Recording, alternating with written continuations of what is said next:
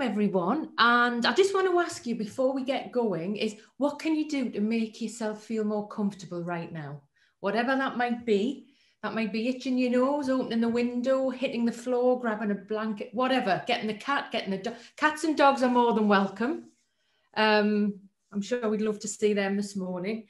So what can you do to make yourself feel more comfortable right now? And I'd encourage you to do that. And just taking your attention to within that feeling comfortable, how can you feel a little bit more steady? Maybe in contact with the earth, maybe wiggling your toes.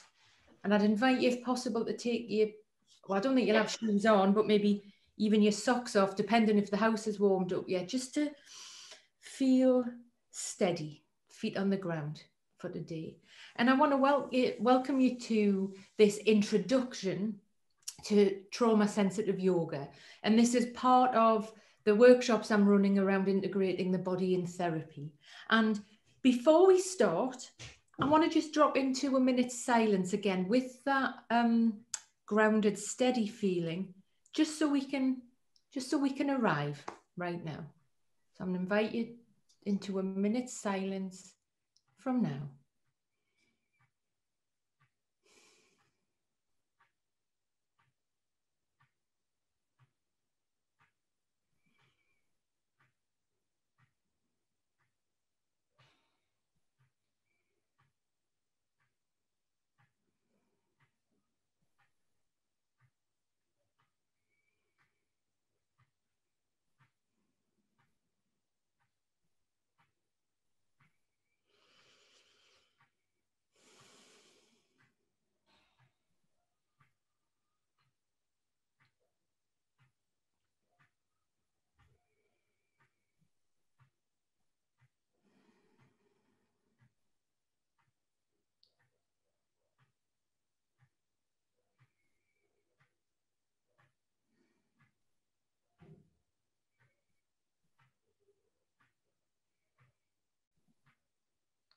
And slowly coming back into the space. Maybe wiggle your toes, wiggle your fingers, lick your lips, have a swallow, whatever you need to do. Again, just to come back to that place of comfort today. And when we work with the body, as we're going to be doing today and discussing the body, it can bring up a lot for us as therapists. And when we're bringing maybe clients to mind, students to mind, people who we're working with, and it can bring up a lot of shame and anxiety for us. And I really want to keep this work on us. So just being aware of what compassion for yourself you might need, to giving yourself choice. And also, it's been a hell of a week and we're all in lockdown. Apart from Charlotte in Australia. I don't know what's happening in Australia. So I just want you to take a moment just to be curious about, hang on, how am I feeling right now? It's Saturday morning. The world is going on with the pandemic. How am I feeling? Am I tired? Am I hungry? Where's my blood sugar? What do I need? And just checking in with your breath. Just checking in with your breath. Okay, and the pace of today is quite high, and I get very excited about this subject because a few years ago nobody wanted to really speak about it, and now I wish we were all in a room together. That's what I wish today. So we're going to connect as much as we can. So stay with me. There is a lot of information. This is a 3-hour introduction to probably about 25 years of knowledge that I'd love to work with you on and share with you. So if there's something that does interest you, please get a hold of it. I'm sending you lots of resources after the workshop. Follow it up. Follow that thing up that you're interested in, because there's loads today. Okay, and this is just an introduction. So I'm going to encourage you to follow your interest, and you'll see that, again, I get super excited about it. So I'll be, getting a bit, jumping about a bit, and actually it's how, okay, just notice what stays with you is a little bit of a diamond. Okay, and we're all here today for our professional roles, and we've got a beautiful group today of energy with people who are psychotherapists, counsellors, yoga teachers, social workers, people working with the body, chiropodists, massage therapists, people working with energy, coaches. So in the middle of that is our clients, our interest. And right now, we need to look after ourselves, understand areas of working with the body, because we need to be working with a lot of people for the next year. So the fact that you're interested in this right now is very, very important. So we all are not different, come into that middle space where our shared interest is, working with the body. It's about healing and sharing tools with our clients and being safe. So it's a wonderful group of people, and we've all got a lot in common, which is just lovely for me. So just to take a moment, because often our professional roles can block our thinking, a lot of it sort of cuts off from the mind body, and I'd like you to use your body as a vessel today. And we will be doing movement and we will be doing thinking, but it's knowing where that cuts off. So just to really, it's a bit of an icebreaker, and it's where I'm going to ask Zena for her help actually. Just to take a moment to, if you can type this in the chat, of something, let me just see if I can go on here. One thing that's made you smile this week. Just take a moment, if we can pop that in the chat, and Zena, if you could play that back for us. I'm going to say, and you're welcome to say it actually if you like, because I can't get on the chat because I'll be forward and backwards. I saw some daffodils the other day. I'm desperate for daffodils, and I saw the bulbs coming through in a park in the snow, and it stopped me in my tracks. And actually I found some, and they've come out overnight. I'm chuffed to bits. They're in the back. So that's mine. Zena, have we got any up? By all means, please unmute. One thing that made you smile.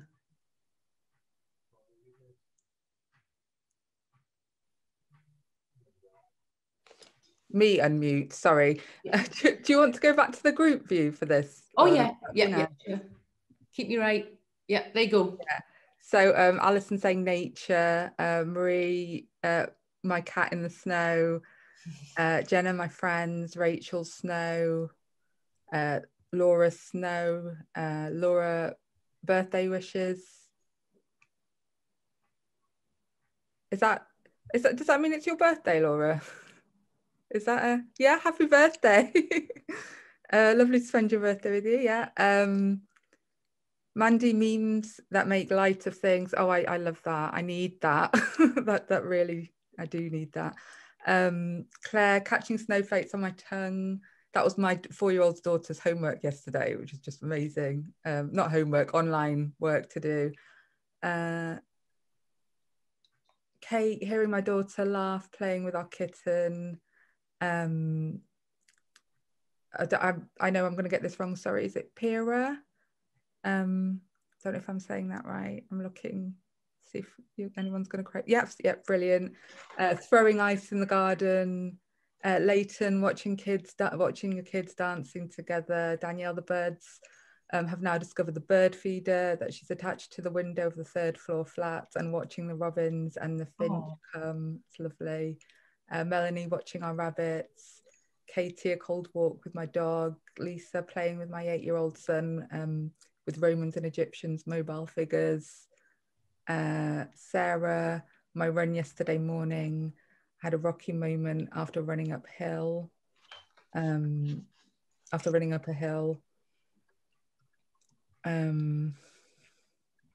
I just see someone said about being swimming in the naked icy sea?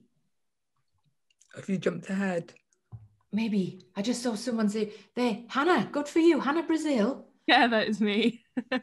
Go on, that's fantastic. It's so great. Brilliant. I bet that made you smile. Oh, goodness. Fantastic. That was amazing. Yeah,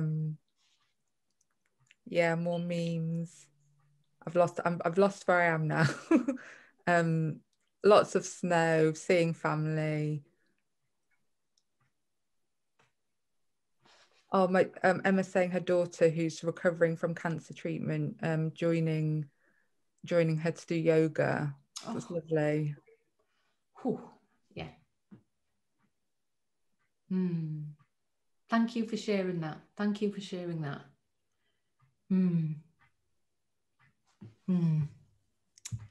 Yeah. We need that now. We need that now. Okay, great. So how the workshop's going to be broken down is, it's into 3 parts. So we're going to look at what is trauma sensitive yoga and who is it for? Well, and I'll give you some history around that. We're then going to look at the therapeutic. We'll take a movement break at 11:50 to move and breathe. We'll go into the therapeutic goals, the language and use of empowerment, and then take another break. And then the final part, a bit of theory, just a little bit, and then we're going to do some more practice as well. Okay, and just keeping an eye on our energy as we go through. And again, I want to really welcome the group. And for mental health professionals, the aim here is for you to integrate, and I'm sure you wouldn't be on this workshop if you weren't already integrating the body somehow into your work, but to integrate some of these tools and have them in your toolbox into your current practice. For yoga professionals, coaches, healing professionals, chiropodists, to help make your work more maybe trauma informed. So hopefully there'll be some knowledge in there for you. And really it's around safety, and this is especially important now where we are with COVID and the fear that really is in the collective unconscious. And again, when I say that, I'd like you to connect with your steadiness, feet on the ground, so we can, in order for us to do our work. Okay, so we're going to just step into now, what is trauma sensitive yoga? And you may notice as we go through the workshop, and I'd actually like you to notice who is coming to mind. So if possible, I would like to encourage you to write it down so you're not holding the person. You're not holding the person in your head. So who comes to mind? It may be a client, or how somebody may have moved, or an experience you had in a yoga class or with a patient. If you could write it down, that would be really useful. Really useful. So trauma sensitive yoga, we're going to just do a little bit of movement here now, and we're going to bring some trauma sensitive yoga in, so we don't think about it too much. So it's a drop the pen moment, so coming back into our bodies. So if you like, you could bring your fingertips to your shoulders, bringing your fingertips to your shoulders. Lorna, sorry to interrupt, do you want to go full screen so people can see you? Got it. Thank you, Zena. Thank you, Zena. Okay. So making yourself as comfortable as you can, and if you can come to the edge of your seat. And if you like, you could bring your fingertips to your shoulders and experiment with making some circles with your elbows. Circles with your elbows. Just focus on making circles with your elbows, just being curious about that. And notice that you can make the circles in either direction. You have choice. So you can continue in one direction with one arm, in the other direction, then maybe taking it the other way. Taking it the other way. And maybe just being curious about any tension on the left side, right side. Is one side different to the other? It always is, but just being curious and noticing. And actually, sometimes we notice and sometimes we don't, and that's okay. And if you like, and when you're ready, if you like, just wiggling your fingers, maybe shake the arms out a little bit, letting the hands gently rest onto the knees. So you may want to experiment with sitting tall on your chair, feet on the floor about hips width apart. Okay, and you may notice your spine lengthening, shoulders widening, and you may just feel your body lengthening up. And if you like, and when you're ready, gently pulling the chin to the chest, arching the spine back, beginning to flex the spine. And if you like, and when you're ready, reversing this, taking the gaze up, bringing the chest through the chin. And again, bringing the chin to the chest, arching the spine, arch the spine. So continue with this movement. You may want to bring the breath in. You have choice here. You may want to bring the breath in and experiment with that. You might want to inhale, up, exhale, down. Just be curious about that. And feel free to maybe add a little more breath. And really arch the spine back. You may want to pull on the hands and gently let the body come through. Take the gaze up. Even engaging the face muscles, that smile. Turn the smile on. With the masks, we don't smile as much, so practice the smiling. We'll do this one more time. One more time. Just being curious and noticing any tension or any edge in the spine, upper back, shoulders. And again, just coming back to neutral. And I'm going to ask you to wiggle your feet on the floor. Feel your feet on the floor. Maybe push the toes in the floor, pull them up. Can you feel the floor under your body? Can you feel your contact with the earth? And if you like, feel free to experiment with turning to one side. Turn to one side. Just stay as comfortable as you can and notice that your spine is lengthening. Keep your spine comfortably tall and feel free to place your hands anywhere that's comfortable for you. So we're coming into a gentle twist. And you may want to turn to the other side. Turn to the other side, and it's your choice where you want to take the gaze, either forward, down, up, a little bit further back. And it's your choice if you want to try that on the other side again. So you're in charge of how much you turn. You may choose to turn a little bit and twist, or you can take it a little bit deeper. It's up to you. You may want to even take your arm behind and use it as an anchor. And you may want to try that one last time on the other side. Again, can we do this and smile? Can we feel the carpet or the floor underneath? And slowly coming back to neutral. And again, you may notice your body lengthening upwards. And if you like, you could gently tilt your head to one side. Eyes open or closed, you choose, you decide. So when you tilt to one side, the muscles of the neck will begin to lengthen. And maybe after a few breaths, you may want to experiment with this on the other side. Oh, again, just being curious and noticing, does one side feel a little stiffer than the other? And you may hear some clicks and pops. Mine's like Rice Krispies, my neck. And then if you like, and when you're ready, gently dropping your chin to the chest, and gently bringing the chin up to one side. You choose which side. And again, noticing a lengthening at the side of the neck. So you can continue with this, going down and then up to the other shoulder. And you may want to experiment with moving and breathing. So can you move? Breathe. It's your choice. You can change it, you're not stuck. So continue with that. And then gently coming back to neutral. And if you like, I'm going to ask you to come back and bring your hands together. Bring your hands together. And I'd like to ask you to give them a rub. So you can maybe generate some heat in your hands. And rub the back of your hands, sides of your hands. Okay, great. And I'm going to ask you to interlink your fingers and just have a little bit of a stretch. Because when it's cold, we get a little bit stiff. So maybe sort of stretch up and then bringing the palms back together. So can we notice our hands touching? Can we notice our feet on the ground? And sometimes we notice and sometimes we don't. Okay. And if you like, you can begin gently expanding your arms to the side. And it's your choice if you'd like to bring some breath and movement together. And slowly bringing the palms back together. So they're landing together. Can you notice that point where they land together? And we'll do this 2 more times. Sipping a little bit more breath in. And I'd encourage you to maybe notice, does it feel good if I squeeze my shoulder blades together? I might take the chin up, gently back bend. Slowly bring it back.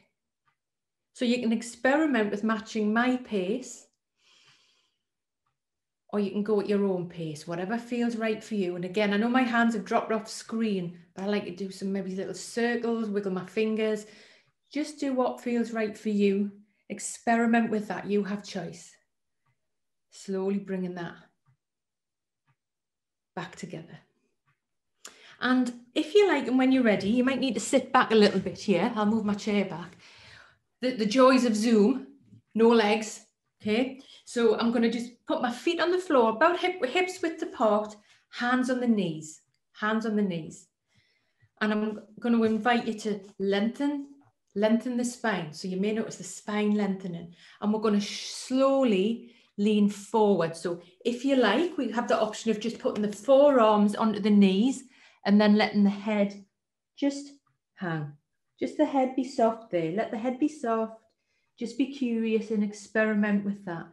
If you like, and if it feels appropriate, you choose, you can take the feet a little wider and let the hands come down to the floor. Let the hands come down to the floor. You may want to experiment with putting the backs of the hands on the floor. Just take some easy breaths here. You can change, you're not stuck. You might want to gently sway from side to side. And if you like, gently pushing through the feet. Push through the feet to gently come back up. Gently come back up. Excellent. And slowly letting that go, coming back into the space. Maybe have a wiggle your fingers, wiggle your toes. And I'll just get set back up again. Okay, great. So taking some easy breaths, noticing your breath again. And I would invite you again to do what you need to do to feel as comfortable as you can. Notice the temperature of your body, temperature of your feet. Okay, what do you need to do to feel more comfortable right now? Okay. So that was a little bit of trauma-sensitive yoga. It is very different to regular yoga, and we'll explore this more as we go on. So let me tell you a little bit about it. So for me, I was a yoga teacher. I was a yoga student. Hang on, I'm human. Yoga keeps me well, made me very well. And then I trained as a yoga teacher. My journey to be a therapist is the same path as doing yoga and being a yoga teacher. So if it wasn't for yoga, I wouldn't be here, and I wouldn't be waxing lyrical about how great it was. It's a non-verbal experience. It's very positive for me. So the trauma-sensitive yoga is a very gentle, mindful yoga. So it's not, you know, what people, you see it on Instagram and everyone doing this and a lot of body shaming and all of this other stuff that can go on. It's very gentle and it's very mindful. And for me, the ingredients of it, the methodology, it is the safest tool for working with trauma. The safest tool for working with trauma. I would also say the methodology, the recipe, and I also use it for working with people with depression and anxiety. I want to first of all just shine a light on the trauma side of it and who we are working with and about safety. Yeah. So in my own experience and why I do this is because for all yoga is wonderful, I saw a lot of, and still do sometimes see a lot of very unsafe activity in yoga. And we are talking here about very, very vulnerable people. So there's a gentleman called Bessel van der Kolk, and I'm sure you're all aware of Bessel. And if you're not, and this is a new area to you, I really would recommend that you get this book. It's called The Body Keeps the Score, Mind, Brain and Body. It's not a book that just therapists read in their office. I bumped into someone, actually in the same park I saw those daffodils, and it's a lady who is a student of mine, who I teach the trauma yoga to. And she asked me about neuroscience. And I was like, right. And she says, I'm listening to a podcast about it. And I went, okay. And she says, it's got the yoga in it. And I went, okay. Obviously I get excited. She was listening to this on podcast, right? So it's clients will read it, spread it around, read it, pass it on. It's not just something that's super academic and hard to get a hold of. So Bessel in the USA, right, had a yoga teacher. Bessel works with trauma. He's great. And Bessel's yoga teacher it was called David Emerson. And David Emerson was working with veterans. And in the USA, how there's an insurance model that I'm sure you're all aware of, but in order to get funding for anything, it has to be a box ticking exercise. You may or may not agree with this, but it's like this Bible, and your symptoms have to fit in. It's hellish, basically, right? To get insurance money so it pays for it. So what happened is Bezel started doing some research that was funded. A lot of the funding was coming from the Iran-Iraq wars, and historically around PTSD. There is earlier research with the money from Vietnam. So Bezel got a load of money. Bezel did some research where he started noticing difference with people, with women, traumatized women, women with depression. I'm naming women. He did work with women. And it was around using yoga to have an impact on heart rate variability. Okay. And I've got his research document here, and I'm sending it to you afterwards. Honestly, it's quite easy to read. So it's maybe worth a flick through. So he was doing this yoga, and he worked more with this guy, David, who I'll introduce later. I'll show a little video of him. And he wrote this book, Overcoming Trauma Through Yoga. If you are going to get it, so this is for more the yoga teacher, or the therapist, or the chiropodist, or someone who's already working with the body. I would recommend you get this book. Everything you need to know, there's an introduction here, is in this book. And I can also recommend further training for you if you're interested outside of this. So it's called Overcoming Trauma Through Yoga. That sold really, really well.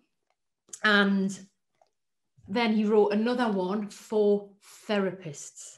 Okay, so these are people who, because actually what you find is that yoga people and body people are really okay with the body, but want to learn more about being clinical. Whereas clinical people, therapists are, and it's in our training as well to be very careful, and we're a little bit more scared of working with the body, and there's a lack of confidence. So again, there's that middle ground and what we all have in common. So the highlight here is trauma, and the people that we're working with are people who really we need to be extremely mindful of. These are not people racking up to a yoga workshop on a Saturday, right, who want to do these rebirthing exercise and all of this breathing. We are working with people who are really damaged. And also I want to, just for phrasing here, we are also working with trauma survivors, right? These are survivors. There's a positive light here. And with trauma, it is always complex. There is a real lack of understanding when it comes to trauma, especially when people are trying to get people to fit in boxes, right? Especially kids, childhood trauma. Wow. So the treatment is very varied. So with trauma, trauma isn't just I was in NAM or I was in an accident. Trauma exists on a spectrum, and it is all relevant and to be validated. So a child who has been unheard or unseen, that is trauma. Okay, birth, just being born, is traumatic. So, and this trauma has an impact on our adult life. So trauma itself plays a debilitating course in the body. There is a reduced ability to be in the here and now. In that yoga that we just did, I talk all the time. This is part of the training. You talk all the time. We need to keep people in the here and now to, where possible, avoid disassociation. To be disassociated is really, it's the safest place to be as a trauma survivor. The body's alarm system has been turned on, right? So really everything, full power, turned on, and very often it's never turned off again. People stop taking care of themselves. They never feel relaxed or at ease in life.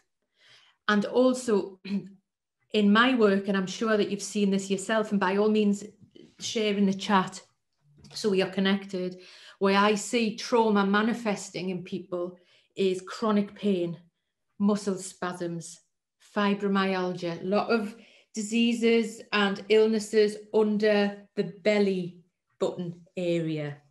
ME, fatigue, poor immune system. And what happens is that their primal brain is constantly scanning for threat. It is about safety, okay? Very often, there is no calm. In fact, there is always no calm center. This is in adults and children. Think of your clients, okay? Think of people you're working with. Think of groups you may have worked with. Sleep is an issue. People don't sleep. The body is alien. It's completely alien to them. And actually, very often, the body is the enemy. This is why they are professionals at being disconnected, numbing. And especially now with COVID, trauma is a real trigger for, COVID has been a trigger for past trauma. And with the lack of regulation that we have at the minute, with not seeing people, being isolated, not being able to communicate, I'm very concerned, as I'm sure you all are, The immune system becomes completely out of whack where there's been trauma. And there's some research that I'll forward to you later that the immune systems of incest victims was excessively activated. So they are constantly, the assertiveness and the alertness to danger in these women had a huge impact on their immune system. And over a long-term study, there was a great percentage that had autoimmune diseases and what were deemed medically as chronic illnesses. So again, COVID plays a big part in this for where we are now. And it's important that we do hold this in mind, because people could have been okay, right? We are trauma survivors spend their whole life being in safety and tools to keep well and safe. But then what happens is, like a pile of wonky pennies, right? We've been okay, we're okay. Something happens and the pennies fall. Think of COVID, think of the pandemic, think of this ongoing restriction, lack of choice. With trauma, choice has been removed. Yeah, so think about, for people, even for ourselves, where has choice been removed? Okay, it's very triggering. So many trauma survivors have a very dull internal world, and are professional at keeping it dull because it's safe, right? It's safe. So this may be drugs, alcohol, food, overwork, self-harm. And remember, self-harm is stopping us doing something else, okay? Self-harm, gambling, maybe risky behavior, I don't know, motorbikes, prostitution. And there's a real impact on the autoimmune system of trauma survivors. So I just want to bring in Bezel here, who's going to explain a little bit more, again, in its purest form, of who trauma sensitive yoga is for. Oh, let me just.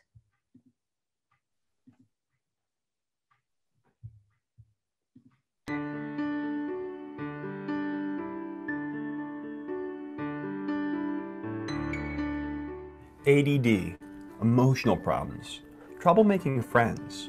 Are people who have experienced childhood trauma more likely to exhibit these behaviors? When trauma occurs at an early age, it affects development in many ways. This can cause reactions in children that aren't even seen in adults with PTSD. Dr. Bessel van der Kolk explains how childhood trauma contributes to these problems. We are really beginning to develop a discipline of childhood trauma. And what we see when we look at those kids is that, and these kids as they grow older, that their problems are very different from PTSD. Their problems are primarily has to do with attention, being able to focus in on something and to engage with something in a very steady, consistent way. So they get thrown off, they have a hard time really focusing on things, sticking with things, concentrating on things, filtering irrelevant stuff out, so they get hijacked. So that's one very big issue, which deserves its own whole special series of treatment. The second thing is the core issue of affect regulation.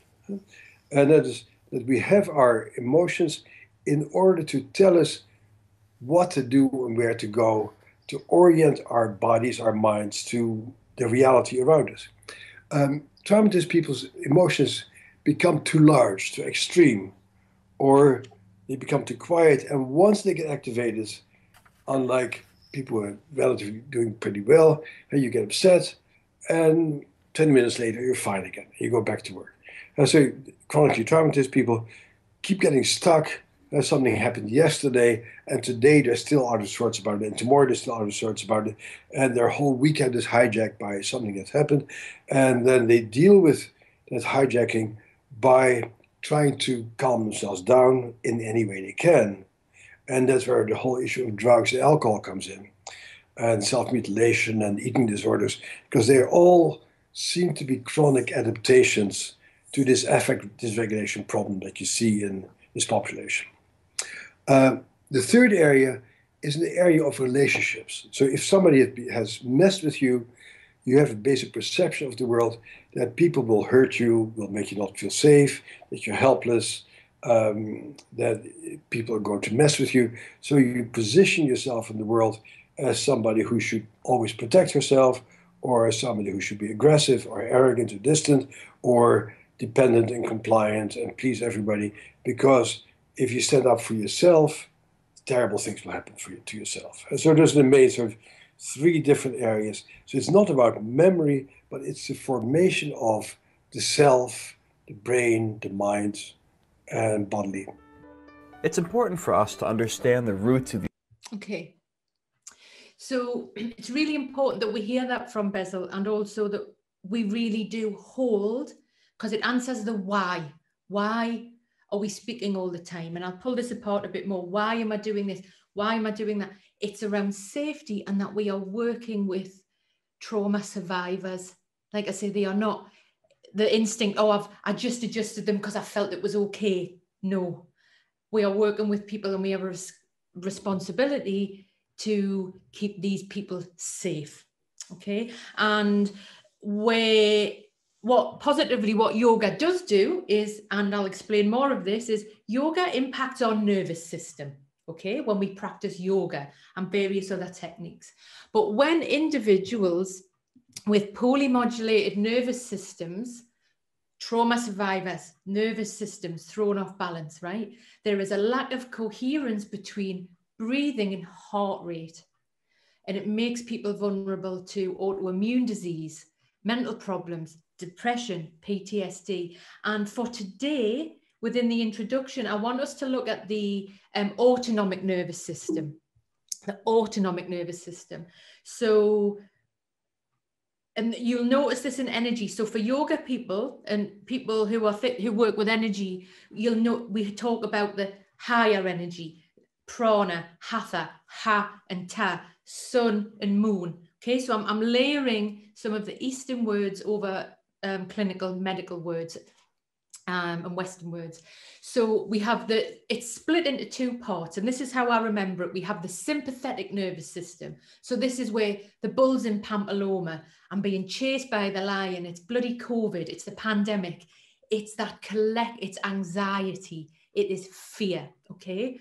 And what happens is, when the sympathetic nervous system is activated, what happens in our body is the red alarm system starts going up. This is for everyone, okay? Adrenaline, cortisol is flooded in the body, throughout the body. So when we have a perceived threat, Stephen Porges, who talks a lot about the polyvagal theory and the vagus nerve, he says that we have three survival systems. And I'll use the word survival. So it's perceived threat. Okay, so first of all, something happens, I'm going to shout for help. I'm for help, help, help, help, help. When that fails, I can fight. Remember, I'm riddled with adrenaline and cortisol here. I'm going to fight for survival, or I'm going to run like hell.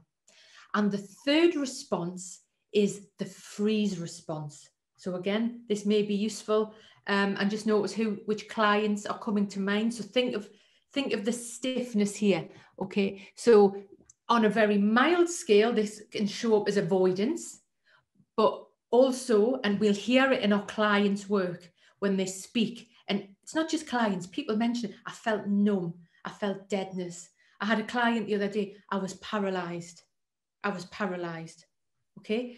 Positively, these are survival responses.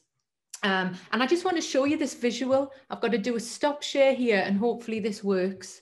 Hang on. I'm obsessed with showing you this video. The audio is rubbish, but I just want you to look at the shape of this deer. So it's the deer in the headlights. So just, Zena, can you see it? Is it working?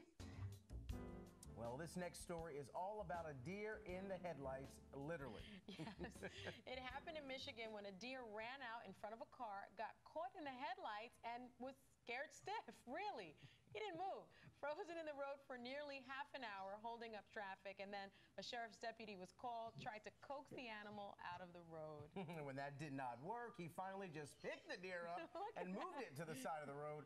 Eventually, it took off into the woods, and we should note what the officer did, however, is not recommended. But it's so interesting. It's like that classic deer caught in the headlights. It is. Okay, so did you see the shape, the stiffness in the body? And let me jump back in. So that frozen response, yeah, it's really important that we hold that in mind as well, because that was a survival response. Often say with clients where there's been sexual abuse or extreme violence, that they are feeling helpless and numb. However, very often if that freeze response hadn't kicked in, they probably wouldn't have survived. So it's a survival response. And when the sympathetic nervous system kicks in, the muscles tense, the brain stops thinking, okay?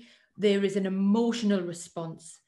The breath increases, respiration increases, energy is drawn away from digestion. So that's where you get the dry mouth. Yeah, you get a dry mouth because it's drawn away from there, and the immune system, and we can often feel sick, yeah, because the adrenaline's gone in there and the cortisol, and the blood pumps to the major muscles so we can fight, flight, or hold that frozen. Yeah. And the other side, and with our trauma clients, they spend most of and have maybe spent all of their life up here. So there's the deer.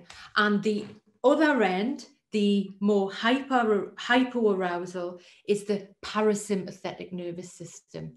Healthily, we have rest, digest, feed, and breed. And with yoga, I'm really happy that now yin yoga, restorative yoga exists, and people are accessing this. However, on a more extreme scale, we have emotional numbing. This is depression. There's no movement, okay? Excessive sleep, social avoidance, disassociation, intrusive memories. Yeah, and within this, the immune system, again, positively, if we've been up and we start to come maybe to a window of tolerance in the middle, the immune system starts to function again. But when we go down, so again, it's more cut off, more depression. Yeah, in the hyper-aroused state, again, the immune system stops working, and we're going towards shutdown, actually. We're going towards shutdown. So this is something that's really useful. Then I work with yoga teachers so that they're able to explain this clinically, and that we start to talk about the window of tolerance. So the hyperarousal, the anxiety, the sympathetic fight, flight, freeze is we're up, okay? So this is the increased sensations, flashbacks, disorganized cognitive processing, high. So this is where very often our trauma survivors, like I say, have spent their whole life. Anything with yoga, for a flash, for a moment, it may bring them down. And even with regular yoga, it takes us into our window of tolerance. So the window of tolerance is where emotions can be tolerated and information integrated. Social engagement. This is why I'm so worried with a lack of social engagement for people, because we're unable to regulate without other people. And this is non-verbal, with eye contact and pace. And then, so the lower end, the more depression, Yeah, the immobilization, the immobilized response is where there is a numbing of emotions, reduced physical movement. It's the hypo-aroused zone. So again, I'd really like you to hold in mind that with our trauma survivors that this yoga is for, we are working through the window of tolerance when the heart rate becomes more stable, when we're able to, and actually, if people didn't feel this, so I'm putting a clinical sort of mask on what we all know, is if people didn't feel this, they wouldn't come back to yoga. Why have people been doing yoga for 20, 30, 40, 50, 60 years or just happen to go back? It's because we feel it. And for our trauma survivors, again, they may never come into a window of tolerance, but there will be something that way, a connection with self, a real connection with self. Okay. And I'm going to send you a lot more information around the autonomic nervous system, the high, the low. But again, and this is maybe useful for the clinical audience here, that with yoga, the language in yoga is ha, ta, higher energy, lower energy, sun, moon. The lower energies maybe is more female and yielding. And in the work of a yoga teacher, how the yoga teacher will design their classes around energy. So for example, if everybody's anxious, it may be useful to bring in some lower, because if you're already anxious, to bring in a higher energy class, we're going to go up. So what, and where's the middle? And where's the middle? Okay, and we're going to look at that a little bit more after the break, and we're going to connect this more with yoga. And yes, I'm going to ask you now, we've got 10 minutes now, so we're going to go into a movement break now. I'd really like you to ask you to go and move, breathe, and we'll see you back here in 10 minutes. Go and get what you need. So we're going to segue now into a little bit more about yoga. And what's great about the trauma-sensitive yoga, and trauma sensitive is a sort of copyright put onto this so people can make a bit of money in the States selling book, but actually that was one of the early, if not the starting place, where you've got trauma-informed yoga, embodied yoga. Okay, so again, I'd like you to hold this in mind. And specifically for me around safety with clients, the trauma-informed is the best I've seen for safety and boundaries for both the therapist or the teacher and the client or student. So for me, what's great is this can be applied in a yoga class or also in one-to-one, in therapy and on Zoom. Okay, so I'm going to ask you right now, before we start this, just to find your steady place, feet on the ground, maybe wiggle your toes. Take that breath. Okay, just so what do you need to do to feel steady now? And how can you feel more comfortable? Maybe might want to look at the sun, open the window, whatever feels right for you. Okay, so yoga, right, it's great. I love yoga, and I really need to highlight that I love yoga, and it is my medicine, even now, every day, as well as many other things that I need to do to stay well. This is the big part of who I am. And research and writing on the mind-body connection, that is what I talk about, and often there is resistance to this, but it does have its roots in Asian traditions, predominantly in India and China. And in these traditions, mind and body are always connected. You will know about this. You wouldn't be here now if you didn't know about this, okay? And this has been extensively documented over many thousands of years. Yes, 5,000 years. I even went to Egypt and went to this bizarre crypt and found there was like yoga sequences on the old. I believe they were doing yoga. The Egyptians were doing yoga, because I actually saw it with my own eyes, these yoga sequences. And yeah, so it's been, whereas what we're talking about here with science, it's like a couple of 100 years, right? It's a grain of sand on the beach. However, it's how we speak about things medically. So, and where you will see this a lot is the traditions of, yes, yoga, meditation, and for me, meditation is part of yoga, and Ayurvedic studies. If you are interested in mind, body, and the East, please go and dive into some Ayurvedic stuff. One of the most important texts in yoga is called the Yoga Sutras.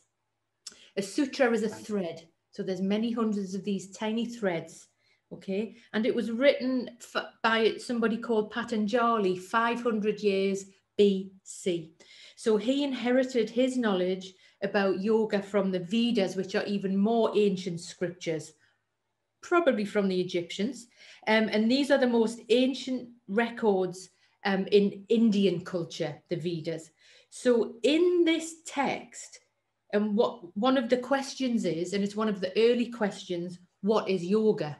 That's what we're going to discuss now. What is yoga? So in Sanskrit, I can't say it in Sanskrit, but what the answer is cessation of the fluctuations of the mind, right? This is 500 years BC to practice what this interest that we all have, a cessation of the fluctuations of the mind. So let me just show you this quick video now that puts a little bit more science on that. Oops. This is an ancient Indian dude with far too much time on his hands. And these guys are cutting-edge, pioneering brain scientists. Now, what could they possibly have in common? Welcome to the Science of Yoga and What It Means to Us, Part 1. Let's go back thousands of years to the ancient world. The first mystics would leave their towns, villages, and everyday distractions to find solace in the forest. Sorry, clicking about. This is an ancient Indian dude. Welcome to the Science of Yoga and What It Means to Us, Part 1. Let's go back thousands of years to the ancient world. The first mystics would leave their towns, villages, and everyday distractions to find solace in the forest. There, in isolation, they studied their own inner experience. As they looked within, what they found was a myriad of thoughts and emotions, just like most people would. And also, like most people, these thoughts seemed to cause anxiety and seemed to serve no real practical purpose. But with vigilant observation, the mystics found that when they stopped feeding their thoughts, they started to get quieter and quieter. They were quite literally changing their state of mind from the inside out. The mystics in India called this practice vipassana, which means clear seeing. Today, we call it meditation. Now, fast forward to the early 2000s. Scientists studying the brain and the effect of brain exercises started to make some surprising discoveries. Brain science was still in its infancy, and in fact, up until late into the 20th century, it was still thought that the brain was solid, like concrete, unable to change in its structure. But then, they discovered a phenomenon called brain plasticity. It seemed the brain could actually change. It could be shaped and rewired by exercise. And guess what they found had the power to cause structural changes? Yep, meditation. Several studies found a whole host of structural changes in the brains of people who meditated. Here are some of the changes they found. The default mode network, which could stimulate wandering and aimless thought grooves, was quietened down. The amygdala, which processes fear and anxiety, reduced in size and activity. Grey matter in the sensory regions of the brain increased, which in turn enhanced sense perception. These were startling discoveries, and it became clear that there was something to this ancient practice after all. But it's not just neuroscience. The field of psychology also owes some recent developments to this Eastern philosophy. The mystics of old times claimed this simple fact: with regular insight, you'll see that your thoughts are not real. And the recent success of cognitive talk therapy uses this exact same strategy. The subject learns to see the falseness of their own repetitive thinking. They're simply an interpretation of what is going on, not the actuality of what's going on. So, what's the difference, you might ask? Well, say someone next to you makes a sarcastic remark. This may trigger you to start thinking about a number of possible explanations, and they could all be completely false. For example, she did that on purpose. Everyone does this to me. They're all planning to keep me down, etc. See how these thoughts lead to other thoughts which multiply with each other? The philosophy of Vipassana is to see that these thoughts are nothing more than stories in your head, and as you get better, they stop multiplying so quickly. But don't be disheartened, it takes practice. By the way, you don't necessarily have to look like a yogi or sit like a pretzel to meditate. So whether it's breathing meditation, watching meditation, dancing or fishing meditation, whatever clears your mind is a great place to start. All of these techniques contribute to a healthier mind. There is something that brain science is starting to substantiate, and it's what ancient mystics said all those years ago. Brilliant. So we love yoga. It's great. And I just want to throw a light again on safety. So think back to this group of people, trauma survivors, people with depression, people with anxiety. What might not be safe in a yoga class? You know, when we ask, what is yoga now? What is yoga now? Yeah, there's many different types of yoga. I put some visuals here, and we're just going to jump into a quick breakout group for 10 minutes. Zena's going to, by the power of Zena's wonderful magic, going to send us off, and just to talk about what may not feel safe, what may feel unsafe in a regular yoga class for this group of people. Okay, and then we'll come back and feed that back. We're back, yeah. We're all back. We're all back. So welcome back, everybody. Thank you for doing that. And I would like to, I think there were 7 groups there. I'd like to ask as a group that we could feed some of this back, what you heard about what may feel unsafe in a regular yoga class. And also feel free to use the chat as well for the introverts in the house, which is absolutely fine as well. What did you hear and what would be useful to share in the group? So what would be unsafe in a regular yoga class for this group of people? Just unmute yourself. We spoke about things like touch, like you know, I had an example where I'd been to a yoga class and the instructor came around and touched my head when I didn't realize she was going to do that. And somebody said even being invited to lie down on the floor with your eyes closed could be really difficult for people. And somebody said something really important about that word invitation. So sometimes that word's used, oh, this is an invitation, but sometimes it really feels like an invitation, like you have a choice, but often it's just a word, and actually you don't really feel like you've got a choice. You have to do that move or pull that pose, and sometimes it's not that comfortable. Yeah. Thank you, Mandy. Thank you for being brave and speaking as well. First one. Okay, what else did we hear in the groups?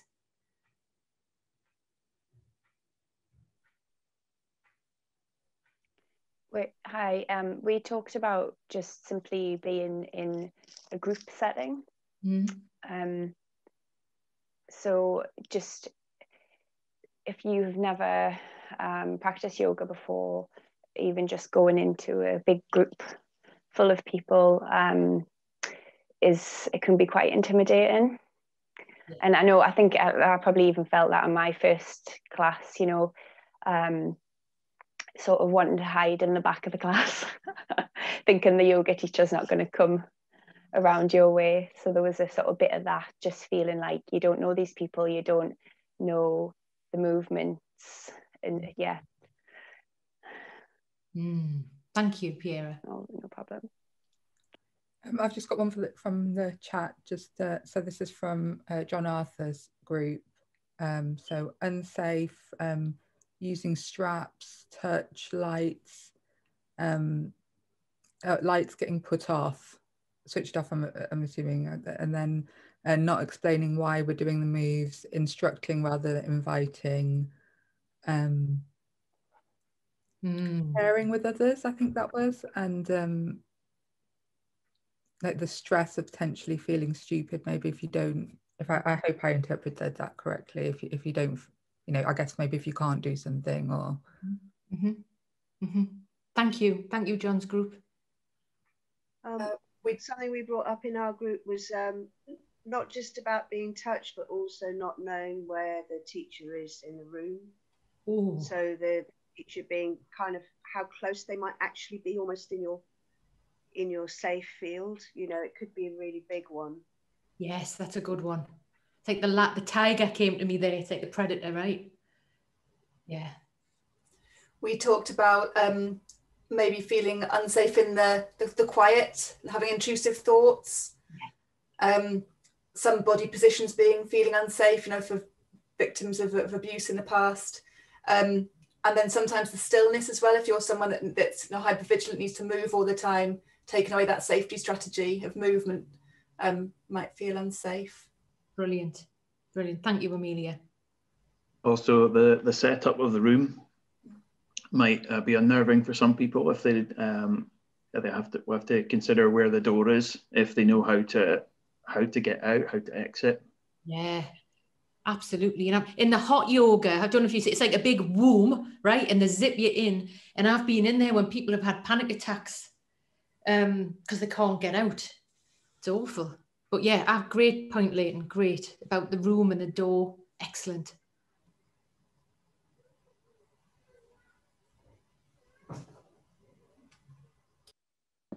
We'd said something about a sense of agency and the kind of the demand of that in that setting. You know, I think most of us will have had that kind of sense of, you know, giving yourself permission to do, not to do, you know, and that level of kind of demand on one's brain. But also the flip side of that is if something is kind of triggering or whatever, in fact, that the person may not have that connection between mind and body. So that sense of how to move the body in space and actually respond to the requests could be, you know, really unsettling or just unknown, really.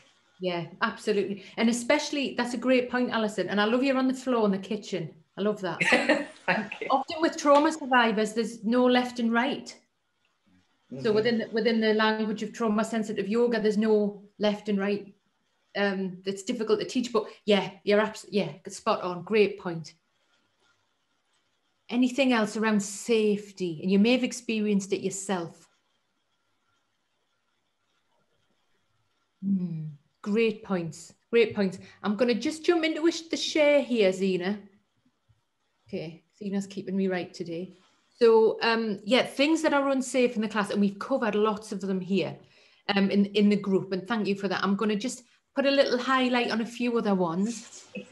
Often the class is large, and remember we're online now, so yoga teachers, if I just do a quick stop share here, people teaching yoga, if you're on the gallery view and you may be a therapist and a yogi or bodywork, can you give us a bit of a wave so I'll know you're teaching online? So we've got some yogis, people great. And a bit of this, if you're a this, you're a that, right? We're all in, we're all together. So people working with the body, John's doing a paddle there, great stuff. So I'm going to go on the share screen. And this isn't it's holding in mind the group of people we're working with, okay? We've got to keep people safe. So often the classes are large, people are close together. Obviously on Zoom, not a problem. But for me, I'd be really triggered with all the mats. I'm obsessed with myself with space. And I always want to be like everybody wants to be in the far back corner. If there could be 30 corners of the room, would all be there, right? Again, touch. The lady who spoke first about touch. I'm actually glad that there'll be no touch moving forward, to be very honest with you. And I know there's lovely things associated with adjustment and this. We're working with vulnerable people, and also think just how you might integrate this yourself. And just so you know, for the yogi people, therapists, we don't do touch unless there are clinical reasons for it. So it's like the opposite of yoga when it comes to touch. So it's like that touching without being asked. I actually tried this myself. I've been doing this work and training about it for about 5 years. So I've started in classes when I was going to classes, because yoga teachers say, well, I always ask for anyone to put their hand up. And I say, well, how many people put their hand up? No one. Can you imagine that you are vulnerable? Like you're going to put your hand up in a room of 20 people. Actually, one lady did, a Muslim lady, a friend of mine, and she did, but she's the only person who's told me that. So I thought, right, I'm going to try it. So I was in a yoga class at the front, and I did it. I said, you know, they have everyone down, and they said, raise your hand if you don't want to be touched. So I did it, and I test it now when I go to classes. This teacher, she wouldn't leave me alone. She wanted to fix me. She took it personal, and it was cringeworthy. And some places, again, they put little cards. Try Yoga in London had these little cards that you put down about not wanting to be touched. It's a bit of shame, I think, around that. I think it's quite shameful. Clothing, right? So often it can feel unsafe in a regular yoga class or on Instagram. Think of the body shaming that's going on, right? So in a regular class, maybe the teachers are expected to wear skinny things. So maybe the students are expected to wear clothing that may be revealing. Partner work. This has been a real trigger for me. And it took me 20 years to about a year and a half ago to be able to say, no, I'm not doing that. And actually, when I turned around, and I did know the teacher, for me, when I said that, 2 other women and 1 man said that they didn't want to do it either. It's that. And yes, and I've been in a room where teachers say, it's great for community, it's great for this. And I've been in that space where it's wonderful. Think of the vulnerable people that we are working with here. Vulnerable people. Partner work, mixed gender. I would get in that room, I keep myself safe. I've scanned that room, paired everyone up, and I'm like, I'll end up with that man. And then I've actually had to go into that. It's horrendous. Absolutely. For me, it's been horrendous. So it's like the lady said, you can't really say no. There's a real emphasis on the external. So think about when people have been groomed, right? And actually, as a yoga teacher, you do often say, oh, that's Leighton, great shape, or Zena, wonderful tree, or, you know, just think about the that emphasis on external and shape. That can be very triggering. And these compliments, so singling people out and grooming.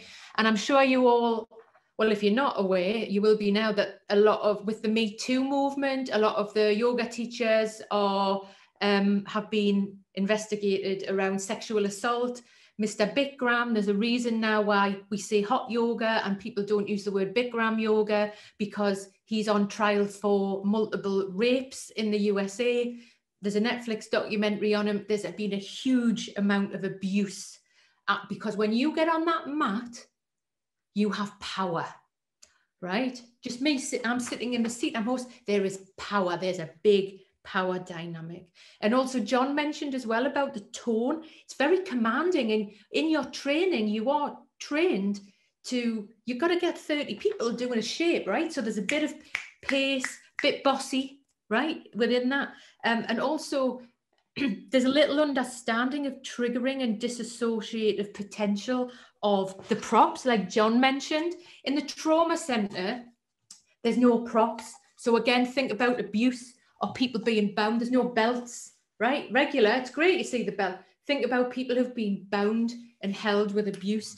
There's also, there's no bells, right? There's no bells and whistles and symbols and magic, because again, there's huge issues around that when we're working with this group of people. And I'll put my hand up, right? When I started learning this stuff, I was like, oh my God.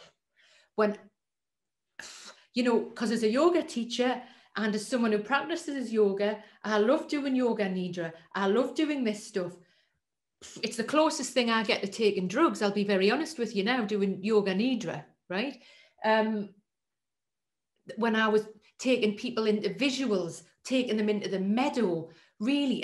And again, why I do this, I would be on retreats in like all over the world, and people would be freaking out. They'd be in like rebirthing exercises with blankets over them, legs bound like this. I'd see women have to fly home. Suddenly the person had to go home from the retreat. So with the teachers, it's not necessarily their fault, but I didn't know. I was a yoga teacher, not a therapist. It's this potential for just for disassociation, for triggering, for psychosis, actually. right? And also just being aware of that power, the guru culture, right? The, oh, everybody come back and have a cup of tea at mine, real issues with boundaries with teachers. Again, I didn't used to know this stuff. Honestly, I didn't. I'd have cups of tea at the end and yogi tea and all of this. Yeah. So what is interesting with the trauma sensitive yoga is invitational language. Okay, so you'll notice it's always a welcome. If you like, there is choice giving here. It's invitational language. I'll share the language with you and you'll be getting the slides later. And also I would recommend that for the yoga teachers, that one book. Charlotte, can you put it up to the screen? I don't know if people can see it. It's the first book by David. So it's about making choices. Make yourself comfortable. Sometimes you notice people can leave. It's fine. And there's a lot of emphasis on present moment awareness. This is where possible to avoid, and we can't avoid it, right? Disassociation. So you talk a lot. I talk a lot. I'm exhausted when I teach these classes, right? There's no silence. There is no shavasana. There might be a pause for 3 to 5 breaths at the end. Okay. The language, there's no student comments in trauma sensitive yoga. And I find you find that hard. There is no touch, right? Even there was no touch. You can touch people over Zoom, actually, right? Teaching online, you can still touch them and have contact with them. Just being mindful of that. Yeah, no touch, no props. And it's hard. And I know a teacher said to me, actually, he stopped touching students and he said to me, well, is it who's touching who? Do the students want to be touched or does the teacher want to touch the student? Think of the power of touch. As therapists, we know this. As yoga teachers, I didn't. Who wants to teach who? Who wants to connect with who? Who wants that person to sign up to 10 more yoga classes or be on a monthly? Yeah, there's issues with boundaries there. Okay, so no props, no blocks, no symbols. In the pure form of trauma sensitive yoga, they don't even use pose. Think of sexual posing, grooming. They use the word form, a form. Okay. Timing's very important, and it's usually a shorter class to start with groups. No touch, no verbal. And honestly, I do struggle with this when I'm doing it because you can sort of see people doing well and you train to give them strokes. So you are changing seat here. The mats, very interesting with the mats. I stopped putting mats down in a regular class. You'd put the mats down to get them in. Give people the choice. Let them put their mats where they feel. I say, put your mat where you feel more safe. And one lady would come in, she had severe anxiety and she came with a social worker. Nobody's allowed to join in, by the way. No one can watch. Nobody's sitting in a seat in the corner. If I've had policemen come and bring people, well, the policemen can either join in or they wait outside. Nobody's watching. Think about abuse here where people are watching people, right? But yeah, let people put their mats where they want in a safe place. Where possible with these classes, there's no drop-ins, no watching. Teacher, for me, I wear really baggy clothes, no makeup. I wouldn't have any lipstick on. I've got eyeliner on. I wouldn't have any of that. And actually, when people see it, sometimes people don't recognize me, which I think is great. If they see me and I'm in my therapist get up in Newcastle or wherever I am, oh, I didn't recognize you, Lorna. Basic, because I've got a bit of makeup on and, you know, my hair's not up in a clip and I'm not wearing baggy clothes, but it's taking that sexual side of it out there. Yeah, no makeup, no nail varnish. Yeah, there's a lot, and I'm sharing all of these with you for later on. Again, this is about choice and empowerment for people. Very, very important. Lorna, can I just put a question to you? Yeah. So Helen's saying a friend of hers is a trauma sensitive yoga practitioner and she does one-to-one sessions with her eyes closed. Wow. I have a client who wouldn't feel comfortable with me seeing her movement. Is that something you would do? Well, it would be, I would never do it one-to-one. For the trauma work, I would never do it one-to-one. It's too intense. And remember, these people are used to pleasing and being adaptive. So even when I do it at the recovery college, or even online, or in other groups I've worked in with Mind, I don't do it if it's one person. Two people's a bit intense. It's too much. I also have people, I don't make eye contact with people when I do it. I look down, which is weird, right? When you're teaching, you make no, it's too much for people. It may have taken someone 20 years just to get there that day, right? So, yeah, so eye contact. I have done it one-to-one with some people in the pay, but that's all discussed in advance and they want one-to-one. But again, the eye contact. So here's something very important as well that I bring into the space. Whether we're using these tools, okay, so that's the grounding tools, these gentle movement tools as a therapist, to people, even on Zoom, I'm not looking at you. When I do this with people online and I'm working on Zoom, I name that I'm turning my seat away. Yeah, I'll turn my seat. I'm looking out of the window and I ask them to do the same. Okay, they can choose to look back, eyes open, so they are not being looked at. That was a good comment, Ruth, actually. So in therapy, we turn away from the person and we do it with them. They're not being watched. So, and I will share, which is a boundary in therapy, I will share if my neck's bad or my back's bad. In therapy, we're normally like the vanilla canvas, right? I bring it into the space. I'm human in the space, but you do it with them. Okay, so great point there. Is that anything else, Zena, before I move on? No, that's all right. Yeah, that was just the one question. So Helen, if you're happy with that, we'll... Oh, it was Helen. Yeah, good, great catch there. Okay, think of these other questions, stick them in the chat. Zena will get them. We'll get to them, and I'm going to send you lots of resources here. Remember, this is an introduction. So I want to talk about the therapeutic goals of, so this is trauma sensitive. This also applies to trauma informed or embodied yoga. It's important that that you have knowledge of this, because we're working with people who aren't well and we may need clinical intervention. So you can't be talking about, I don't know, dream catchers, crystals and gongs, right? If you're working with doctors and consultants, we have to have credibility here. We know the tools work, but there is a layer of credibility in science that we need. So practice. So here are the 4 therapeutic goals of trauma-informed work. Okay, number 1. Okay, we've got about 10 minutes here. We've got practice making choices. Choice making. With trauma, choice has been taken away. So this is about mats, lights. People can leave at any time, and that's okay. I had one lady who would come for about 12 minutes and she'd leave. She knew she could come back. In a regular class, I think people would feel ashamed. They wouldn't leave. The language is important, and I'm sharing the language with you in the slides later on that you'll receive. Notice, experiment, you decide, feel free. Okay, and it's very important here that it's very clear, as a yoga teacher, not for therapists, people do not need to share their stories. And in fact, if you're interested in this, you don't get into it. You refer onwards. You have a little number of some local therapists, yeah, or maybe the recovery centre where you are, the Samaritans number. You are not people's therapists. You're their yoga teacher. You may be interested in that work. You have to look after yourself, because actually, what would you do if somebody said to you that they're suicidal at 6 o'clock on a Friday night and they've got your number and you're at home with your kids? So this is where it's really important to hold that line and hold that boundary.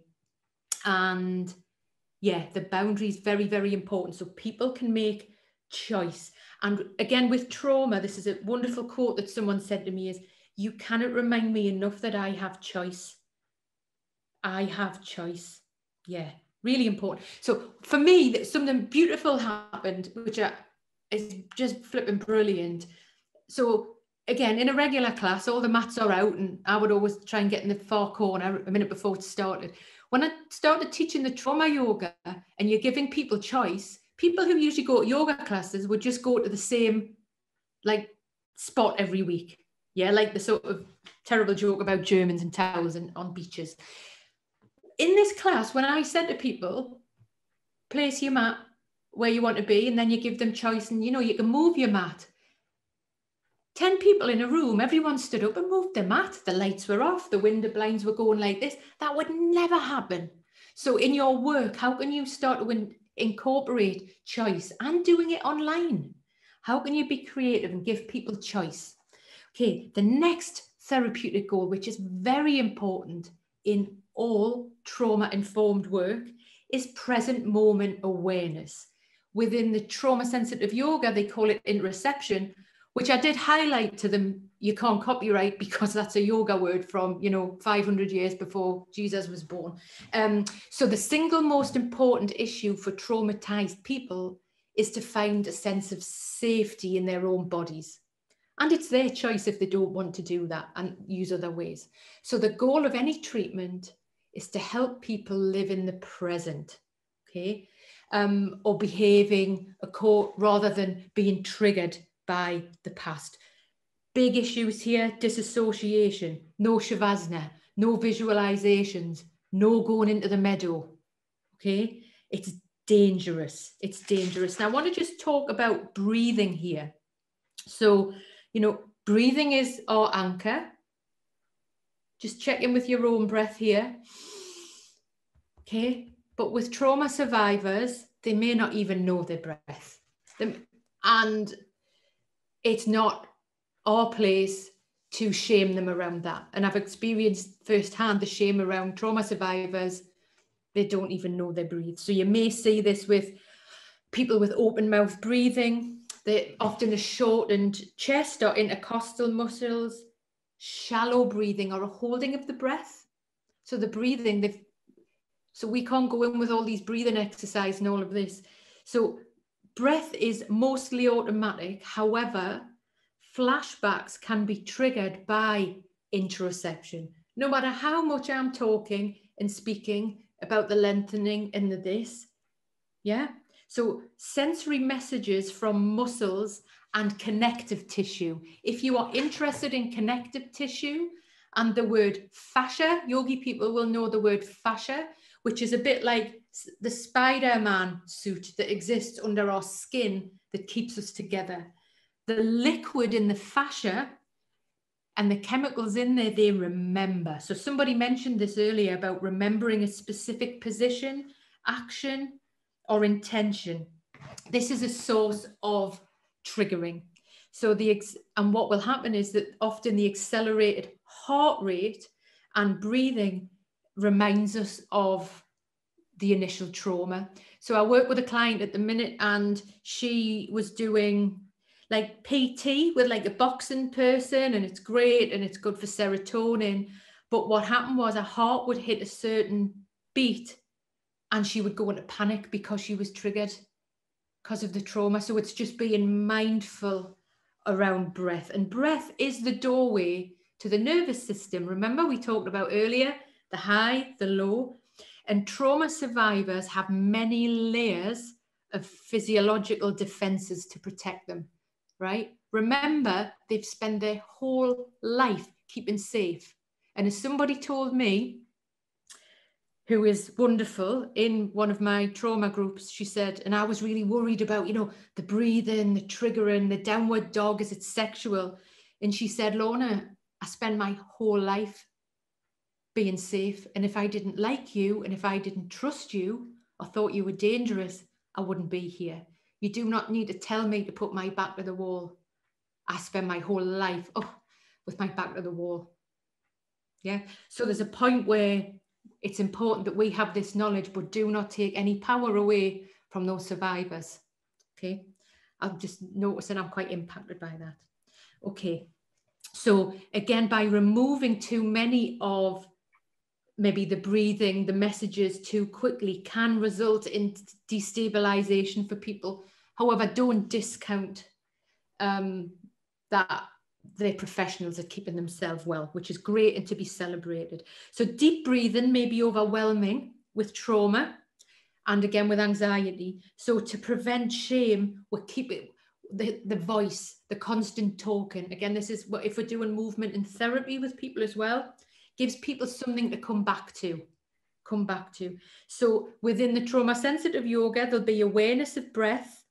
We may mention awareness of breath, breathing and moving like we did earlier, adding a little more breath, but what we do not do for the trauma, if we're working with groups of traumatized people, is Ujjayi breath, Kapalabhati breath, and any breath holding. So Ujjayi, for people who don't know, is the strange sort of Darth Vader breath, or the pumping breath. It's great for energy. Working with depression and anxiety is different. If you're working with groups of depression and anxiety, we would work with maybe Kapalabhati. So if someone's depressed, energy up. Okay? So, and also be creative because there's sounds involved there as well. Okay. So just before we go to the break, I'm going to just bring Bezel back in to leave us a little message.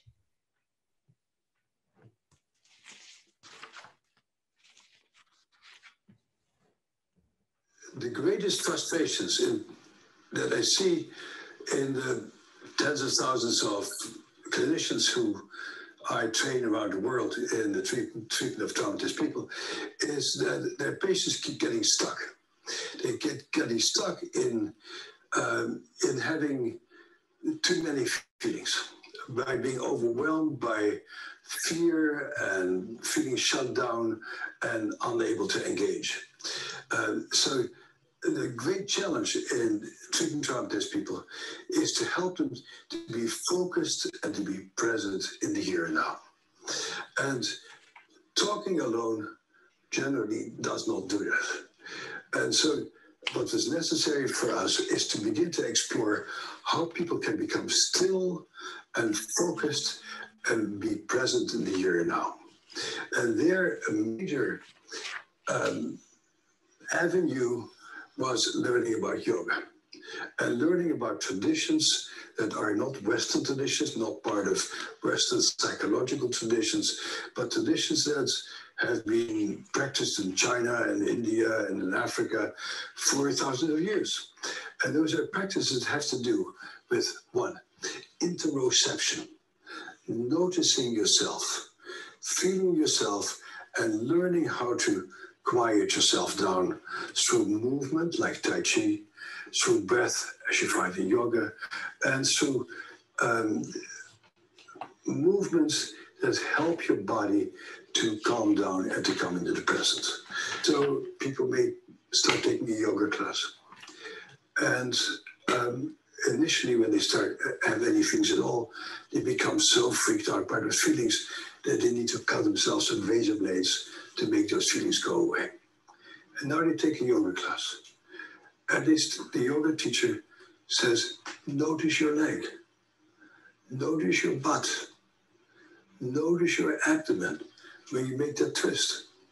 And the calm voice of the yoga teacher and the quiet encouragement to just focus, to not dissociate, and the guided voice, the guided power of breathing, to just feel what you're feeling and to notice that your feelings are there and keep changing. And when you focus on your toe, you have a different feeling than when you focus on your knee, which is a different focus than when you feel on your butt. You become aware of what actually goes on in your body. And the next time when somebody doesn't say good morning to you, or you are working very hard, you don't get overwhelmed by your feelings. You notice what goes on in your body. And instead of cutting yourself, you may take some time to breathe and to notice what's going on and to restore that inner sense of calm without popping a pill, without taking a drug, or without mutilating yourself. But that's a function of learning to trust yourself and to know yourself. But that can only be done if you practice and do it regularly with the guidance of somebody who trusts that you can eventually establish that sense of ownership over your own body. Try to imagine how yoga might impact your practice. Okay, So we're going to take a break. We'll go for a break at 1 and we'll take the 10-minute break at 1. Okay, I just want to finish off a little bit more of the 4 therapeutic goals. So the third one is taking effective action. So the experience of being trauma is being disempowered, being immobilized, that paralyzed. So anything that we can do to give people choice and empowerment is very important. Okay, so any intervention that empowers survivors will foster recovery. So this might be, is there something you can do right now to make yourself feel more comfortable? And people will move. So that might be, do I want to sit or do I actually want to stand? Okay, how do I want to do that? There's a muscle memory that goes on. And I'd like you to just try that now. Can I just ask you all just to stand up and just change your position now? Just change your position, stand up. We can all stand up and go to the spot in the room where you feel more safe. Go look in the room and just move to that place and breathe. Just notice that. And when you're there, I'm going to ask you to take your arms out to the side and just do a 360. Just turn slowly, feeling steady, checking the space out. Okay. Okay, just notice that. And now coming back to wherever you feel more comfortable. So giving choice. Do I need the lights on? Is it getting cold? Do I want to put a blanket on? It's very, very powerful. Very, very powerful. So no intervention that takes power from the survivor can possibly foster her recovery, no matter how much it appears to be in her immediate interest. So I would often hear yoga teachers, I just knew I had to do that. It was intuitive. Not with these people, not with these people. Okay. So the words again that I'll share with you, and you'll get them in slides later. How can you begin to integrate? Be curious, investigate. If you like, when you're ready, allow, experience. And also very important, which for me is really important now with COVID, is how we can create rhythms. And remember, in the classes and on Zoom, it works on Zoom, how we can begin to regulate with each other. And this is why very often we'll say we'll do this 3 times, because trauma occurs in relationships with others. And there's a lack of sense of connection and relationship with others, and in turn the self. Okay, so just before, and it's a non-verbal space. People on the trauma wards, well, the wards in the hospital sometimes that I work in, that say, well, I come here because I don't have to speak to anyone. I get that. You don't have to speak, yet you're still in a place where we can regulate together. So I'm going to ask us all to do this now. I'm going to stop share. And before we go for our break, I'd like you to sit on the edge of your seat or on the floor where we are. Let your arms just fall to the side. And we're going to take 3 powerful breaths together. 3 powerful breaths together. Eyes open or closed. In fact, just so you can notice what's maybe some movement of other people. And we're going to inhale. Maybe add a little more breath here. Slowly bring the arms down. 2 more times. Inhale. Add a little more breath at the top. Moving together, moving together. And for the final time, look, we're regulating together. Pull it down. Okay, so we're going to take a 10-minute break. So we'll come back at 1:10. And then we're going to go into the last section where we're going to look at some theory, and we'll also do about a 10-15 minute practice on the floor as well. You don't need a mat, so go and get what you need. I'd encourage you to maybe get some fuel because we're on lunchtime. So just some fuel that'll see you through till we get to 2 o'clock. Okay, so I look forward to seeing you in 10 minutes. So we'll be wrapping up, and this is the last section. We're going to look at some theory and also then do a bit of movement. Yeah, which would be good to put some movement in today. So I've had a few questions coming through about how is this being used in therapy. So very much, yes, we can use it as yoga teachers, but also as a therapist. I use this with over half of my clients, not all of my clients. And really the movements that we did at the beginning, so it's about feeling steady. How can we begin to notice and feel steady in ourselves, and actually asking our clients to feel steady and grounded, and where we're able to maybe work with the breath. So we may not even use the word yoga with people. What does yoga mean? Is that for the rich, skinny white people? Yeah, who are we work? But we all breathe. We all breathe. So I worked with someone who was he was initially very suicidal, a man, very, very high anxiety, and we're able to talk about the breath. So with anxiety, this is a tool for people to use to be able to turn to when they are in crisis or having panic. With anxiety, inhale for 4, exhale, longer exhalation, maybe for 6. Inhale for 4. Do this with me. Exhale for 6. The longer exhalation will bring us back from the sympathetic place, that high place, down very quickly. Couple of breaths to feel it. Give clients breath. And when we're working together on Zoom, really, how are we feeling steady? Does the client have their shoes off? What do they need to do to feel steady right now and feel safe? And we may bring some breathing exercises in to feel grounded, and bringing the body in. So it's around the wording, notice, being curious. And we would often contract for the work to do some movement and breathing. And remember, this isn't a hard sell.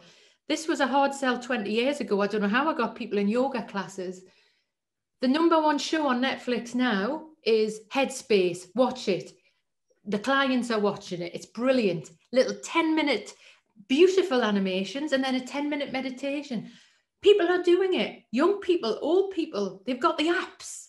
Okay. So in the room, again, the principles, and I'll send them to you, some takeaways later on around that we turn away, that we do this together, to breathe together, to maybe bring some movement in. So the dropping of the chin to the chest, the gentle twist. So everything we did at the beginning, I'm sending you a video of this workshop.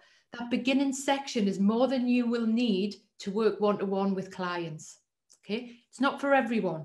And then the client may do that as homework. How can they begin to breathe, to have the tool to come down, or if they're depressed, to energize up with the breath. So I hope that's useful. Please fire any more questions there. The tools can be applied to both. The wording can be applied, the noticing, bringing it into consciousness. Okay, so let's do it. Jump into some theory, and let me just jump in. I'll keep it a little bit lighter. It's not that light, but I'll keep it lightish, and I'm sending you lots to read about afterwards. So again, this is because we're taking the felt self from 500 years BC and we're putting it, and I'm working in clinical places now. Some of you will be working with drugs, alcohol, addiction, abuse. So we have to have some underpinnings here for safety when we are working with people who are vulnerable. So the first underpinning here is attachment theory. So attachment theory, you could probably take 10 years learning about this, and it's quite a sticky subject. It's quite heavy. So attachment theory examines our way of relating with others and the world. Trauma exists in relationships, okay? So this is a working model for relationships, and it's about being seen, being understood, and having our needs met. Okay, so attachment theory was pioneered, and I always lead with the women. In the past, women either weren't credited or came further down the totem pole. Mary Ainsworth and John Bowlby. So please do some research on this if you are interested. It's also a very big subject. So I'll boil it down for you. There are 4 main attachment styles. you can have a read of this. I'll send it to you as well, but there is a secure attachment style there where the child is confident that the parents will be available to them. Okay, consistency. The child will then be able to explore and go and master the world and know that they can come back and have their needs met. Even in a frightening situation, they can be often very responsive. And as adults, these children go into being bold people who can go and explore the world, okay in relationships, and not too dependent. So, you know, often there's the situation given that two people can be in the same incident that may have happened in the war, right? This is something I worked with. It was when a tank had been blown up, and people think, you know, well, he's all right and I've got PTSD. It's never as clear as that because you never know what is going on, but very often it comes back to having what attachment style people have. Okay, so secure attachment. You can read more about this when I send you this. The second one is avoidant attachment style. So as a child, the mother is not available for comfort and love. The child has no confidence when they want to seek care in relationship. It's actually safer to begin to look after ourselves. And they often attempt to live without love or the other. So they subconsciously believe that their needs will not be met.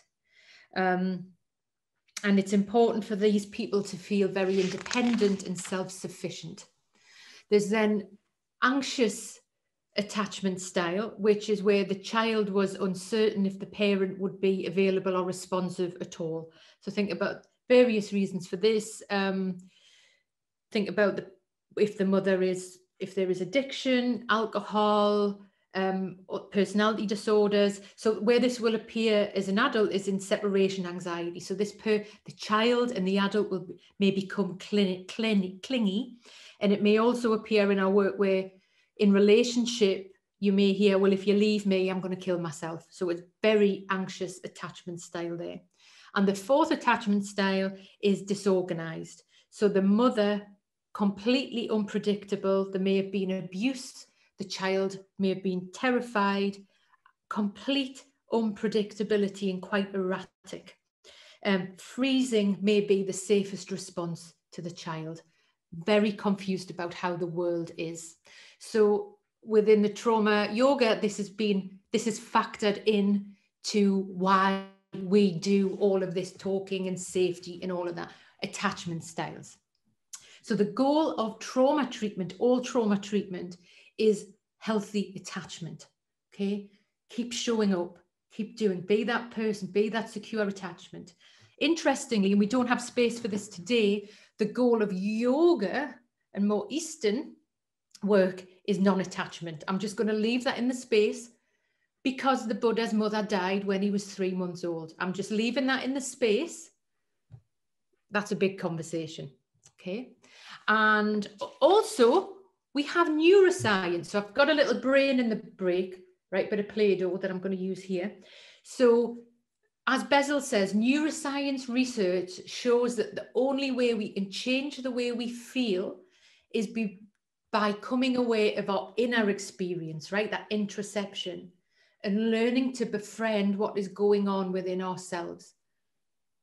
Think about the traumatized people we're working with. Safety.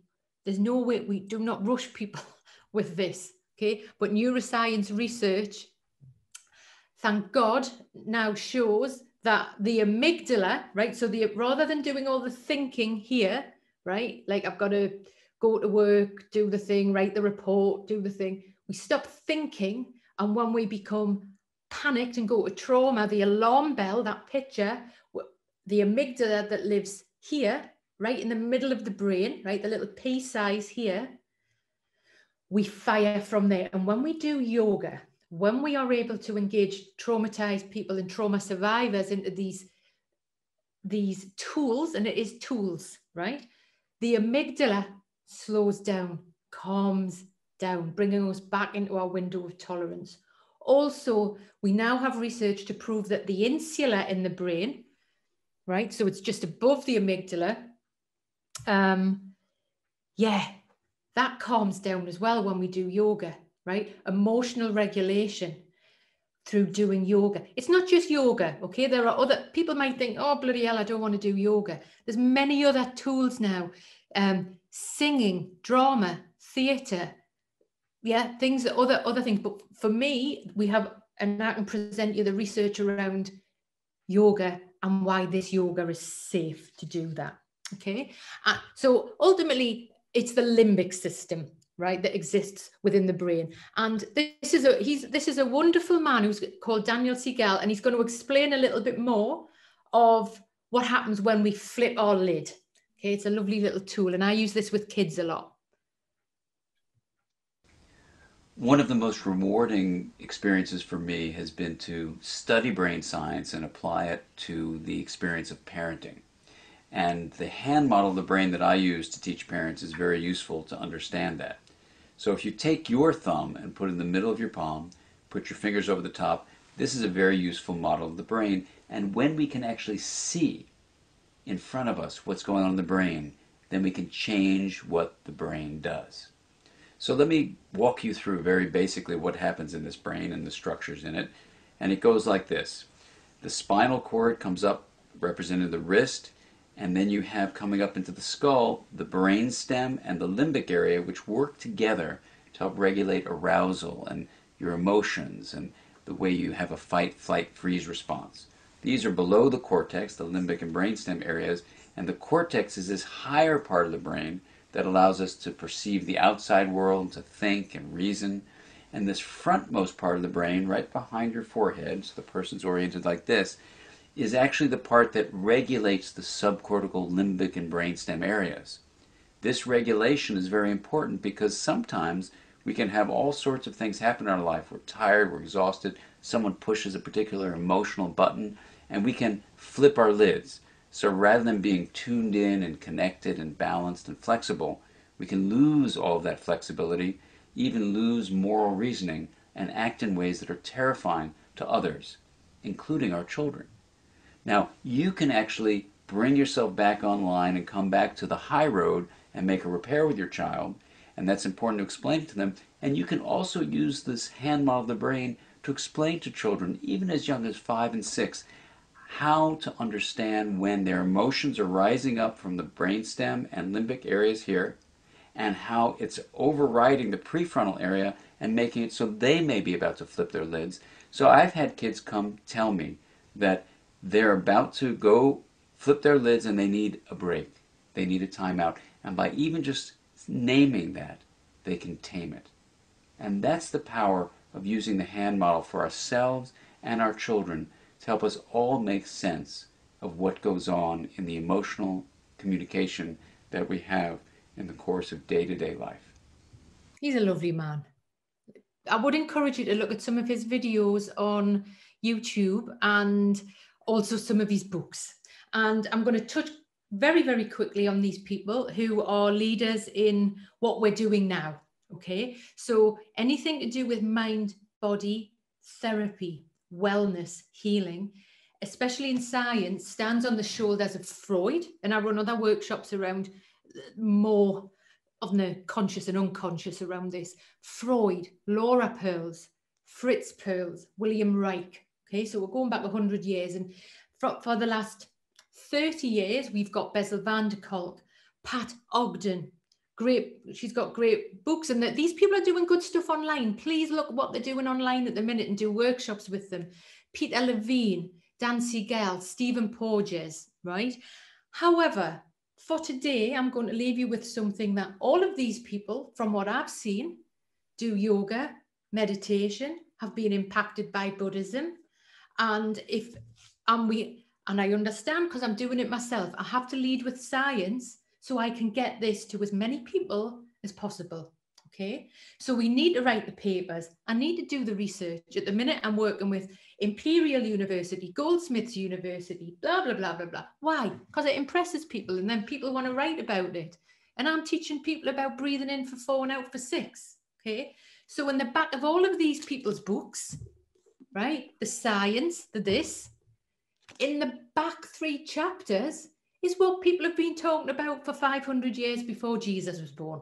Okay, and in the back 3 chapters, it's the same as in the yoga books. So this is, pick something you're interested in and follow it. But all of these people are impacted by what's in here, by Mr. Iyengar, okay? By, very important, I mention a woman, because usually it's all men, and a lot of them have been taken down by me too, is a lady called Vandra Scariavelli, an Italian lady, fantastic, okay? So these lessons are very much, we need science to get them into hospitals, to get working in trauma centres, to again be able to somehow tick a box like they do in the States, to get funding and research and prove that heart rate goes down. Okay, very, very important. So some other people that I love and I would encourage you to do some workshops with now, or I'll come back to the vagus nerve in a sec, are Gabor Mate. I'm sure you all know about him. If you don't, he's doing a workshop, I think next month online. Loads of stuff on YouTube. Again, talking about the impact of childhood trauma on often addiction. There also the work of a lady called Alison, I'll share our details with you. Alison Priestman and Nick Totten, Wild Therapy. Again, this is grounding. So this is more therapeutic work. But if you're in, how do we begin to work in an embodied way outside? How can we bring wildness into the work? So Alison Priestman, she has a workshop. She runs many workshops online. And Nick Totten, Babette Rothschild. Again, it's important that I bring the women forward here. And before we go, we got a couple of minutes and we're going to go into some movement. If there was one thing that I believe is the most important bit of language and knowledge we can start to talk about for the next 10 years with mental health, not for us to talk about, for us to talk to our clients about, for us to get our clients to have access to this, it is the vagus nerve and polyvagal theory. People like, in my mind, people like to confuse it and make it quite difficult, which is the opposite of what's important to me. So that it's awareness that at the back of our neck, right, there is a nerve that runs from here all the way into the major organs. It's actually part of that parasympathetic nervous system. You know, the cat, the lower one, it is the chief neurotransmitter of the parasympathetic nervous system. The fibers go, it's brain, body, mind, body. The messages related to polyvagal, the vagus nerve, impact heart rate, anti-inflammatory chemicals, and it's controlled by social engagement. This is where I'm concerned with people with COVID. Lack of social engagement, okay, back of the throat. It helps us regulate our emotions and regulate the fear response. So I'm going to send you these slides and I'd love you to have a practice with some of them. But actually, there's various meditations. This is again where we've got polyvagal theory and people wanting to get caught up in the head and hang on, let's get well. These are tools for healing. We all know this is about healing. Okay, so maybe certain breaths we may use with clients. The humming breath. You may choose to join me now if you like and just do this with kids, little bees. Just notice the vibration there. Also, something that works is by repeating the sound voo, voo,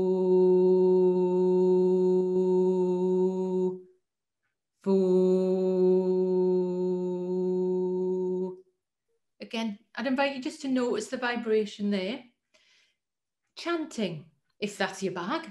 Singing, you might want to put Beyonce on and or whoever and have a bit dance around. Singing, dancing, okay? Talking, we need to stimulate here.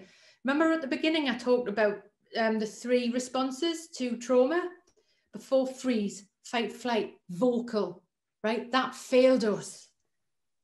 Shouting for help didn't do anything, right? So how can we begin to bring it back? Talking, loving kindness meditation, be creative, right? Understanding that by actually coming back in the here and now, there are other things we can do. Who's the lady with the surname Brazil? There was a lady. That's me. Okay. Well, I can't see you, but I can hear you. So, you know, washing our face in icy water, jumping in the water. You were talking about jumping in the... Where did you jump in? In the sea in Edinburgh. Wow. And how did your body... What happened to your vagus nerve? For me, it's for 2 or 3 hours afterwards, I'm so incredibly relaxed. It's so good. And I can sleep, which often is a problem for me. So it's really, really healing. Can only recommend. Okay. Thank you for sharing that. I appreciate that. I appreciate that. So we don't have enough space and time. And maybe I'd like your feedback around that, because I'd be quite happy to focus on the healing tools, because I often have to start with the science to get us in the space. But we do this because people get well. It is healing. It is options that we can have in our toolbox. So we may still need medication, or we may not need medication. Again, this is about choice, to be well, to sleep, to move, to be in the here and now. Okay. And we all do this work because we know people get well. Okay. Lorna, can I just ask, please? I'm a body psychotherapist. I'm one of the people who's... Yep. Hi, Zena. Hi. Oh, sorry. I was at the video. I thought someone else was asking a question there. With the vagus nerve, Helen's asking, does the vagus nerve make more sense of the value of talk therapy on a somatic level? Yes. Yes, because we're talking, and also, so there's which is great. And even that can happen in person. Some of you will be, I'm working in person and online now. And phone, Zoom, anything we can do to connect, and how we can start to share these tools. Yeah, so as a therapist, that we actually give it to our clients to share the videos I'm sending you. I send them to most of my clients so they understand, and they'll say, wow, Lorna, I did this, or I did this and this worked. That helps me. And then we share, because then I understand more what they've had to do. Like, I've had clients who go to singing classes since lockdown, and they do it on Zoom. I would have bet my house that these people would not have been ever going to singing classes. So it's a vocalization of the vocal cords. Okay. Because I'm assuming just in normal speech, you're going to get a bit of that vibration, aren't you, as well? Absolutely. Yeah. And remember, we'll get regulation with eye contact. It also works on the phone. And I'm sure you can do very effective, other people are doing effective therapy on the phone as well. Yeah. Yeah. It's contact and vibration there. And I think it also helps people understand why. And actually, Zena, you mentioned once that you knew someone, and, for a therapist just to say, oh, let's do some mindfulness. And it's like, hang on, I've got loads of stuff going on here. Why? We need to understand the why. Do you agree, Zena? Yeah, that's what. So I've actually had that experience. The first time it was introduced to me in therapy without any explanation during a very difficult period. I wasn't letting that in. But now I've learned, that was years and years ago. So I know why. Knowing why helps me. It's not for everyone. Some people don't want to know and just want to do. Some people, and I imagine with trauma, this is, more information. For some people, a reaction to trauma is needing more information of why they're doing this. So it's always to the individual. But for me personally, I definitely need to know why, that it is going to reduce my heart rate, that it is going to, there's a science behind it, there's a reason. Yeah, that's great. And sorry, is it all right to offer something? Please, Literally, I've just found this morning, and it was so powerful. So if it's okay, I can share it. On my glorious phone, the app Balance. I know there's Headspace and all the others, but the app Balance, and there was an option there for immersive sound. right? I live on my own, so like in the, you know, lack of hug and all the rest of it.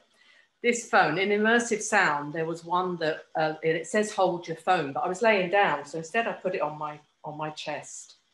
And the immersive sound was the sound, for me, it was the heartbeat. And it vibrates, the phone vibrates with the sound of the music and this, oh my goodness, it was like, you know, everyone's anti-phones.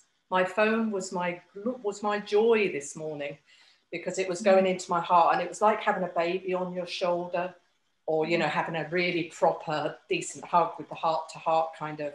It's just beautiful. Honestly, it might not do the same for other people, but it was just absolute joy. I mean, it had tears, but it was through, wow, you know, I felt like someone was hugging me. I don't know if anyone else has done it, but it's just literally this morning. So I just wanted to share that with people, really. Thank you, Alison. I love you've just shared that. Thank you. And would you mind putting the name of the app in the chat? If you've got the share that. It's Alison, you've put it in the chat, have you? I think, but again, maybe while you've explained it, it's the first thing I'm doing after this. By the way, Alison, that's just the first thing I'm going to do is download that app and find that. Sounds amazing. So what you're doing, Alison, as you know, you are actually raising the vibration of your vagus nerve. And I've used this example before, but a client of mine, and this is about 4 years ago, and I was like, how do I bring this into client work? Getting all intellectual in my head. And then a client came in with a copy of the Daily Mail and said, right, what's long-term trauma client? What's this bloody vagus nerve? Because I can save vouchers up from the Daily Mail to get something. And it was like a little thing that vibrated. And this is where it also gave examples of, the humming, the app, so let's keep doing this and sharing this. This is important. We get this knowledge out to the people who need it, not just keeping it for us to worry how we're going to say it, share it. Okay. So thank you for that, Alison. And the final part of the foundation of trauma sensitive yoga is hatha yoga. So for me, the hatha yoga is the sort of the basic cake mix of yoga. There's many different types, but that's your basic cake mix. Just which may be useful for people who aren't yogis. Ha, up, ha, energy, sun, the sun. Ta, lower. Let me just read this for you, because we're going to do some in a second. And also, David Emerson is a hatha yoga teacher. The guy who was Bezel's yoga teacher, hatha. So it's the ha represents, it's a combination of two Sanskrit words. So the ha represents prana. In yoga, prana is energy, the vital life force of energy that exists in our body associated with the sun. So again, think of the sympathetic nervous system. People are depressed, they need energizing up. Hatha represents mind. In Sanskrit, it's mind. Mental energy associated with the moon. Okay, so I'm going to close the theory side off there, and let's move. Let's just do a 10-minute practice, some movement, and we're going to invite you to get on the floor, get in the space, and we're just going to move our bodies. Yeah, let's move. So we'll just take a few moments to come into a comfortable space on the floor. You don't need a yoga mat. I'm just going on the carpet. I'll still be here on the chat, by the way, if anybody needs me. I'm still contactable. Okay. Okay.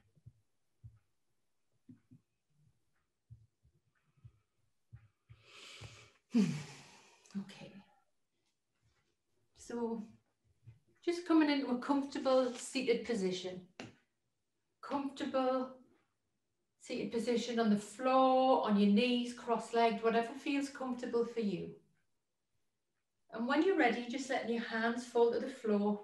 Just feel the earth next to you. Feel the earth next to you.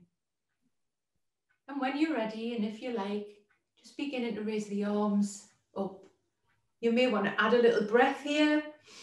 You may want to wiggle your fingers, extending from the armpit to the elbow, elbow to the wrist, wrist to the fingers. And if you like, slowly bringing the hands down the center line. You can have the palms together or wide. You choose, you decide. And we're going to do this 2 more times. So feel the earth with the fingertips. And just notice here the points where your body's in contact with the earth. And you may wish to begin to bring the arms up again. And I'd invite you here to notice how you can create more space at the front of your body. So for me, I need to go a bit like a cactus, arms wider and extending from the armpit to the elbow, elbow to the wrist, wrist to the fingers. Maybe wiggle your fingers. Just notice if it would be useful to put some circles in the wrist. And if you like, and when you're ready, bringing the hands back down the center line. And can we begin to slow it down, that movement? Connecting movement and breath. So, and just notice what happens when we begin to slow down.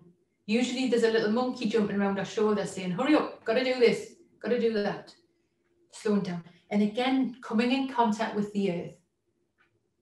And for the final time, if you like, and when you're ready, bringing the arms up.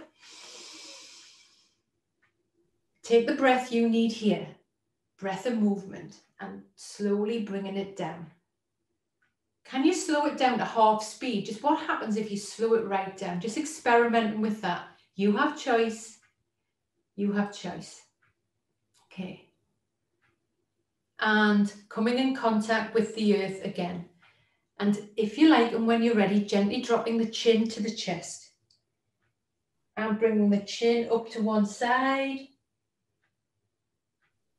You may notice a lengthening at the side of the neck and taking it back down again and up onto the other side. You may feel your body lengthening up. You may notice your body lengthening up. Continue with this. We do this 2 more times. Going up to one side.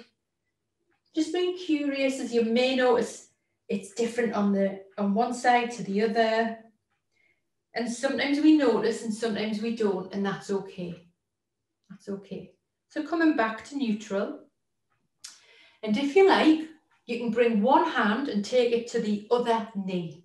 Take it to the other knee and bring the other hand behind you as a bit of a totem pole that you can rest on. So we've got a bit of a lever going on. And if you like, I'm going to invite you to lengthen through the spine. And you, again, here, you may notice the body lengthening up, and feel free to gently twist from around the belly button area and below, bottom of the spine, gently twist off to the side. And you choose, you control how deep that twist is. And I'd encourage you here just to notice the difference between keeping the eyes down and up. So you control where the eyes are and how deep that twist is.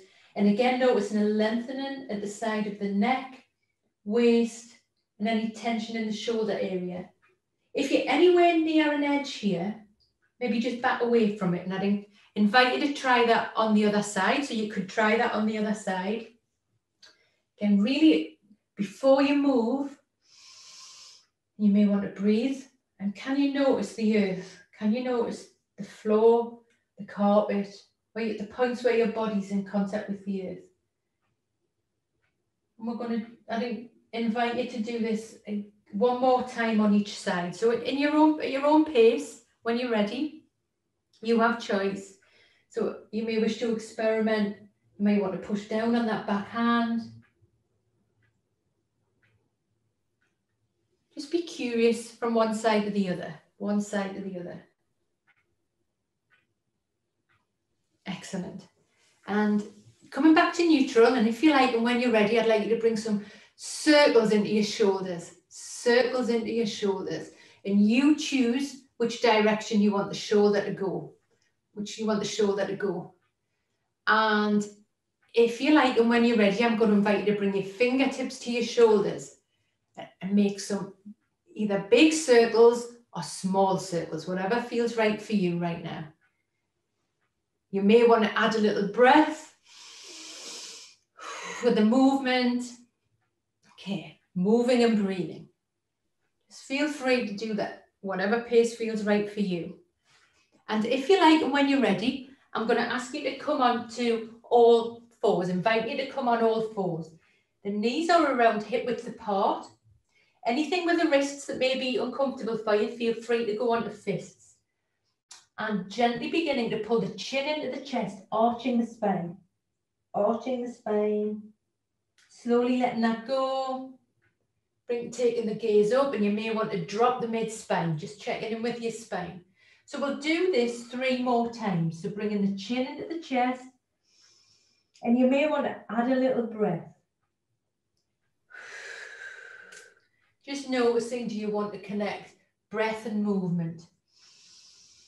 Just being curious about any tension in the neck, mid-spine, lower back. Noticing as your lower back speaking to you here. And can you do this? Can we be here and smile and breathe and notice the earth? That might be a bit too much. So smile, breathe.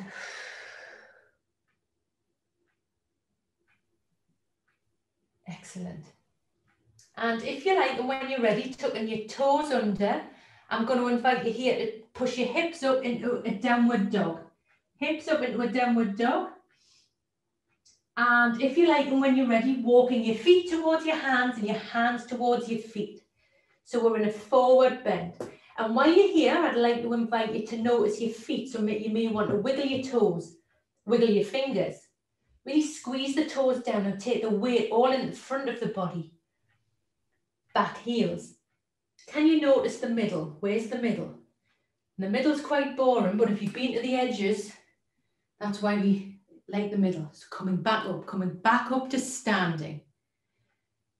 Feel steady. So do what you need to do to feel steady where you are now. Feeling steady. So for me, I need to take the feet a little wider. Let the knees be soft. Shaking the hands. Shaking the hands. Shaking the shoulders. Have a little wiggle. Have a little move. Have a little move. If you like, and when you're ready, we're going to take 3 deep breaths again. Inhale. Bring it down.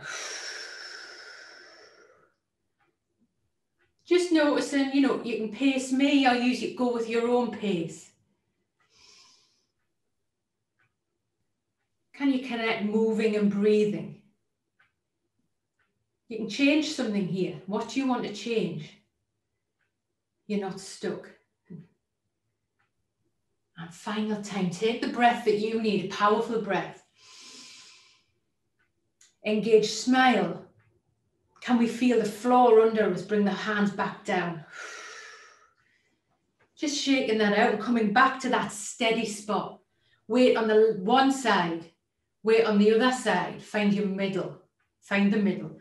Taking 1 foot forward, gently bending that front knee. Gently bending the front knee.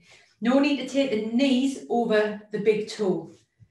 And if you like, and when you're ready, gently bending the front knee forward, taking the arms up. And how can you create more space at the front of your body? What do you need to change? I need to take my foot out a bit so I feel steady and my arms quite wide.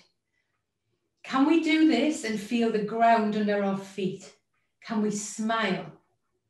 Can we breathe here? Just notice what your body wants to do right now. Breathe. And slowly release. Shake that out. And we go on the other side now. Take the other foot forward. Again, just find being steady. We're not on a tightrope. We're not doing anything fancy like whatever they do on the Instagram. Be steady, really steady. Engage the belly. Sun. Imagine the sun on the belly. Feel the sun on the belly area. And if you like, and when you're ready, gently bend the front knee. And you may want to bring moving and breathing together. Do what's right for you here. I'd encourage you to take the posture the form even, that you would like to take. Can we be here and breathe? Are you able to send your brain into your back heel? Just notice brain into the back heel. Belly button is areas active. Front toes. Find your middle. Can we smile? Can we breathe? Stretch here. Take the movement that your body needs right now. Exhale. Slowly release. Slowly release. I'd invite you to bring your hands together. Hands together. And if you like, and when you're ready, we're going to take 3 rounds of sun breath. Inhale. And again, you choose what your wrists and fingers want to do here. You may want to go further up, that's your choice. And when you're ready, beginning to exhale, bringing the hands together. You can stay with me or go with your own pace, and we'll take another breath. Just experiment with squeezing the shoulder blades together. Noticing any clicks, pops. Can we slow down that exhalation, activating the parasympathetic nervous system, bringing us down into our window of tolerance. And again, inhale. Add a little breath if you want. If you want to add a little, we always think we're full with breath, and we can add a little bit more. And slowly, if you like, and when you're ready, bringing it back. Bringing it back. And if you like, and when you're ready, we're going to plant one foot down, quite powerfully, plant it down, taking your weight into the front, the back, notice your middle. And we're going to bring the other heel above the ankle bone. If you would rather take the leg higher, go into the posture, the form that feels right for you right now. I'm going to stay at this lower option. You can take it above the ankle bone or higher. Whatever feels right for you right now. Bringing the palms together. Can we notice the soles of our feet? The toes on the carpet. Where are we grounded into the floor? Be steady. Be steady.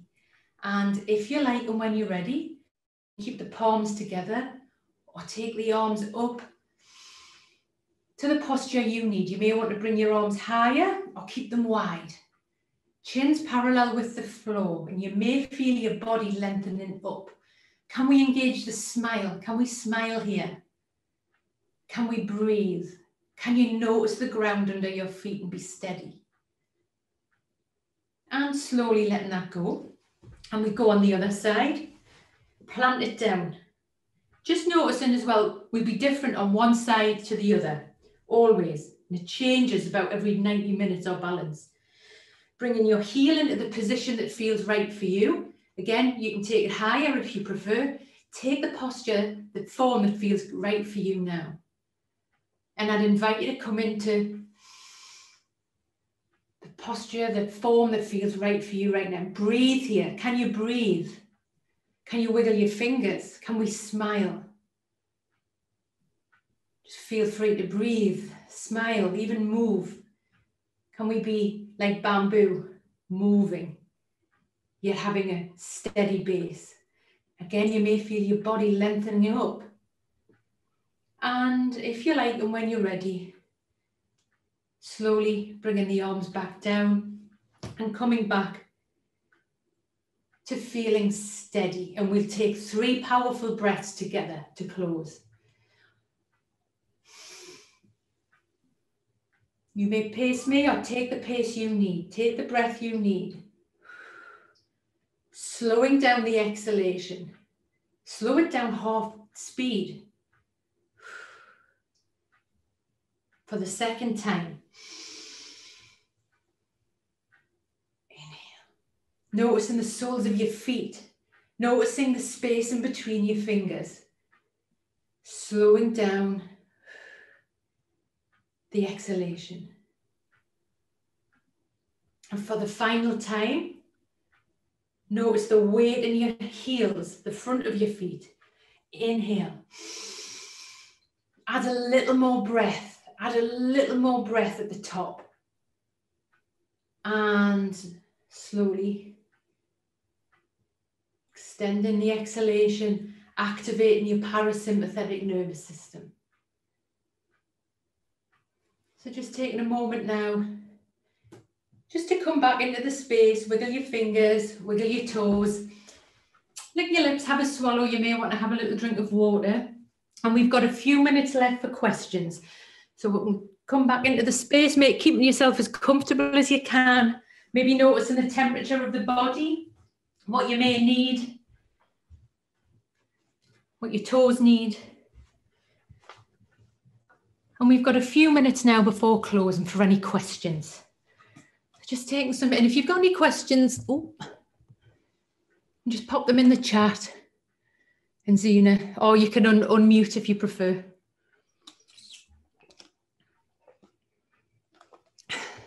Hi, Lorna, I just wanted to ask, that was great, by the way. I feel really relaxed now. That was good.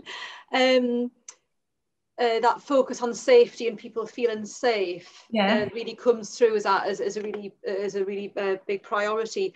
But I noticed that you don't necessarily state you're safe. Is that an intentional thing? You're not kind of saying to someone, oh, you're safe, just in case they don't feel that way? Or what would you say about that? It's not for me to tell somebody they're safe. That's for them, and then to give them the space they need to do something about that, whatever that might be.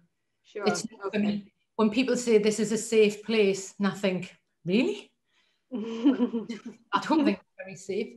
You know, so yeah, that's a really great question, Mandy. Thank you for asking that. Okay. Cheers. Yeah. Hi, Lorna, can I ask? Go, John. Hi, John, by the way. Hi, John and Ruth in Edinburgh.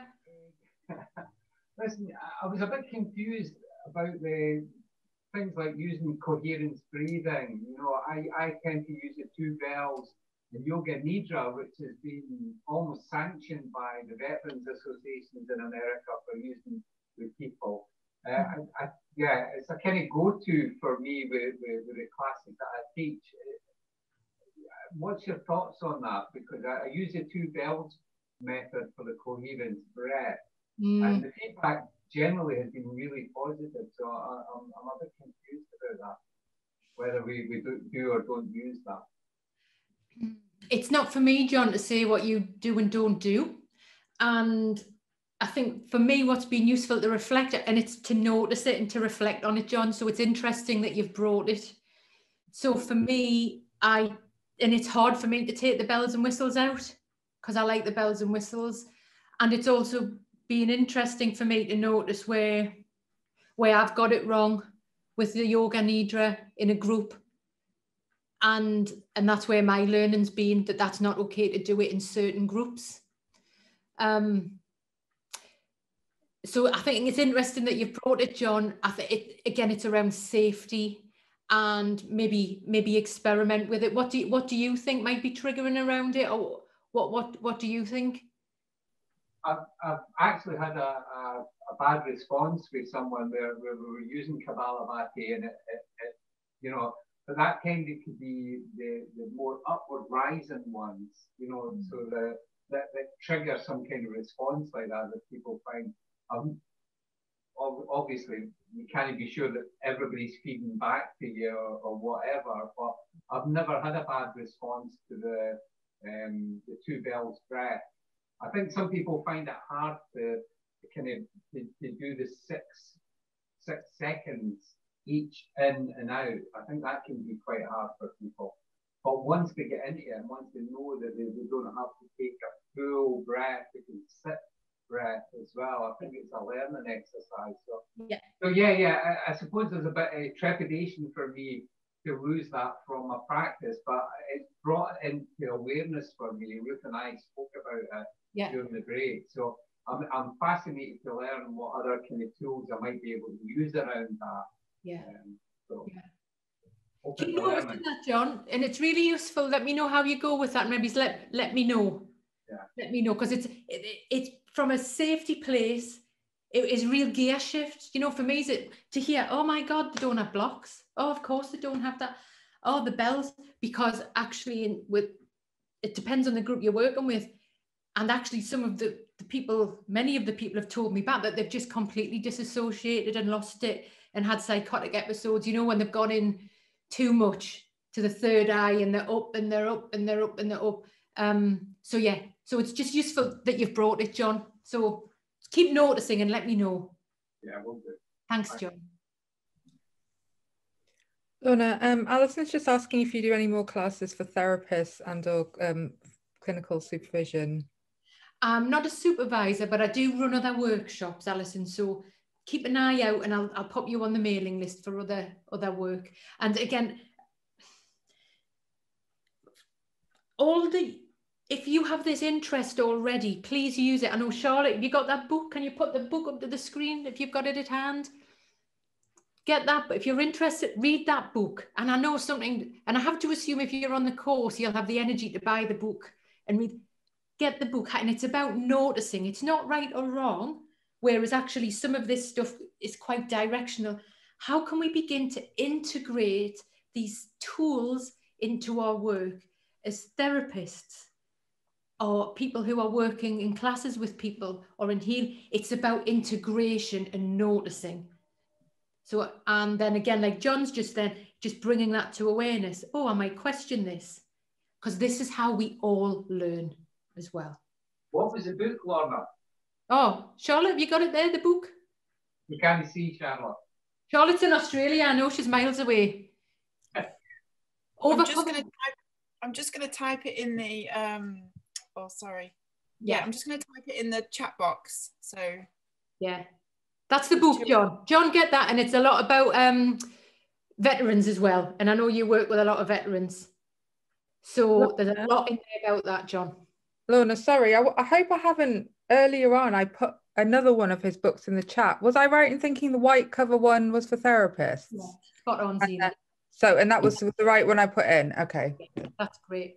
So any other questions before we wrap up? I know there's loads. I'll be sending you too much information to read, a reading list that you'll never get through. And if I can encourage you to pick up a couple of threads and follow them up, we've smashed it. Okay. Any other questions before we go to a quick checkout? And can I ask one? Of course you can, Melanie.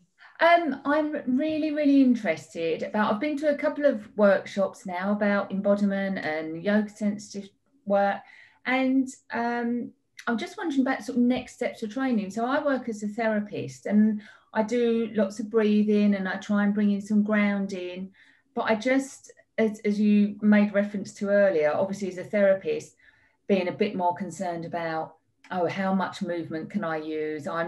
I haven't got any yoga training, so where are my limitations and boundaries as to what I can use and do with people? And to even take that forward, next steps for sort of training. Do I need to do a yoga teacher training, sort of a foundation course, or one of these trauma sensitive yoga courses? I'm wondering what's the best way forward. I'd say read that book, Melanie, and also you have that the David Emerson one. Follow your interest, and a lot of it comes with a lack of confidence, because basically you'll only ever need really 3 simple techniques working with a client, right? You might do that, you might do that, yeah, we might do that, not with some of the techniques. If you want to be a yoga teacher, so I've worked with some people on here, so Ishi, give us a wave, you are now a yoga teacher, right? So Ishi went and did it because she's gone that path. Yeah. And other people, so it's knowing where your gut is and also having some confidence yourself about, notice, Melanie, what clients have come to mind now that actually think, yeah, they're already maybe doing something like this. Yeah. So it's okay. And actually I'd encourage you to build your confidence, Melanie. Okay. To just start doing it, and start it with seated. Watch the video that we did the 5 minutes at the beginning. Just shoes off, steady, the breath. That's a lifetime's worth there. That's it, yeah. Okay. Keep it simple. Thank you. It's been wonderful. Oh, you're welcome. Helpful. You're very interesting and amusing to watch. Thank you. I'll take that as a compliment now. It is. Sorry, I think it probably didn't come out right. Okay, so thank you, Melanie. Thank you, everyone. I just wonder if we could all, we're going to wrap up now. So just as a checkout, if you could all unmute, and if possible, if you can reach it. And first of all, I want to say happy birthday to Laura. So happy birthday to Laura. If you would join me in shouting happy birthday to Laura. Happy birthday. Happy birthday. Happy birthday. Lovely. Thank you all. And I want to thank you all for your interest and passion in being here today. And I also want to give us all a round of applause for that, just to shift the energy. And a round of applause for Zena, who's kept us all on track. So thank you, Zena. Oh, Zena. Great job. Zena is the founder of Counsellors Staff Room, a very inclusive space on Facebook. So you can find that there, and she's a wonderful lady doing wonderful things. And yeah, I just need to ask you now just to notice if anything's come up for you today, who you may need to take that to keep yourself well, where we all are at the moment on this in lockdown right now. Really notice what you need now. You're probably all starving, right? What do you need now? And be mindful what might come up for the next few days. If you've any questions, get in touch. I'm going to send you loads of information and your certificate and all of that. But thank you for your interest. Go and spread it. Go and do it. Go and do it. We've got a lot of people that we need to go and heal, keep well, and share these tools. So please stay in touch and enjoy the rest of your day.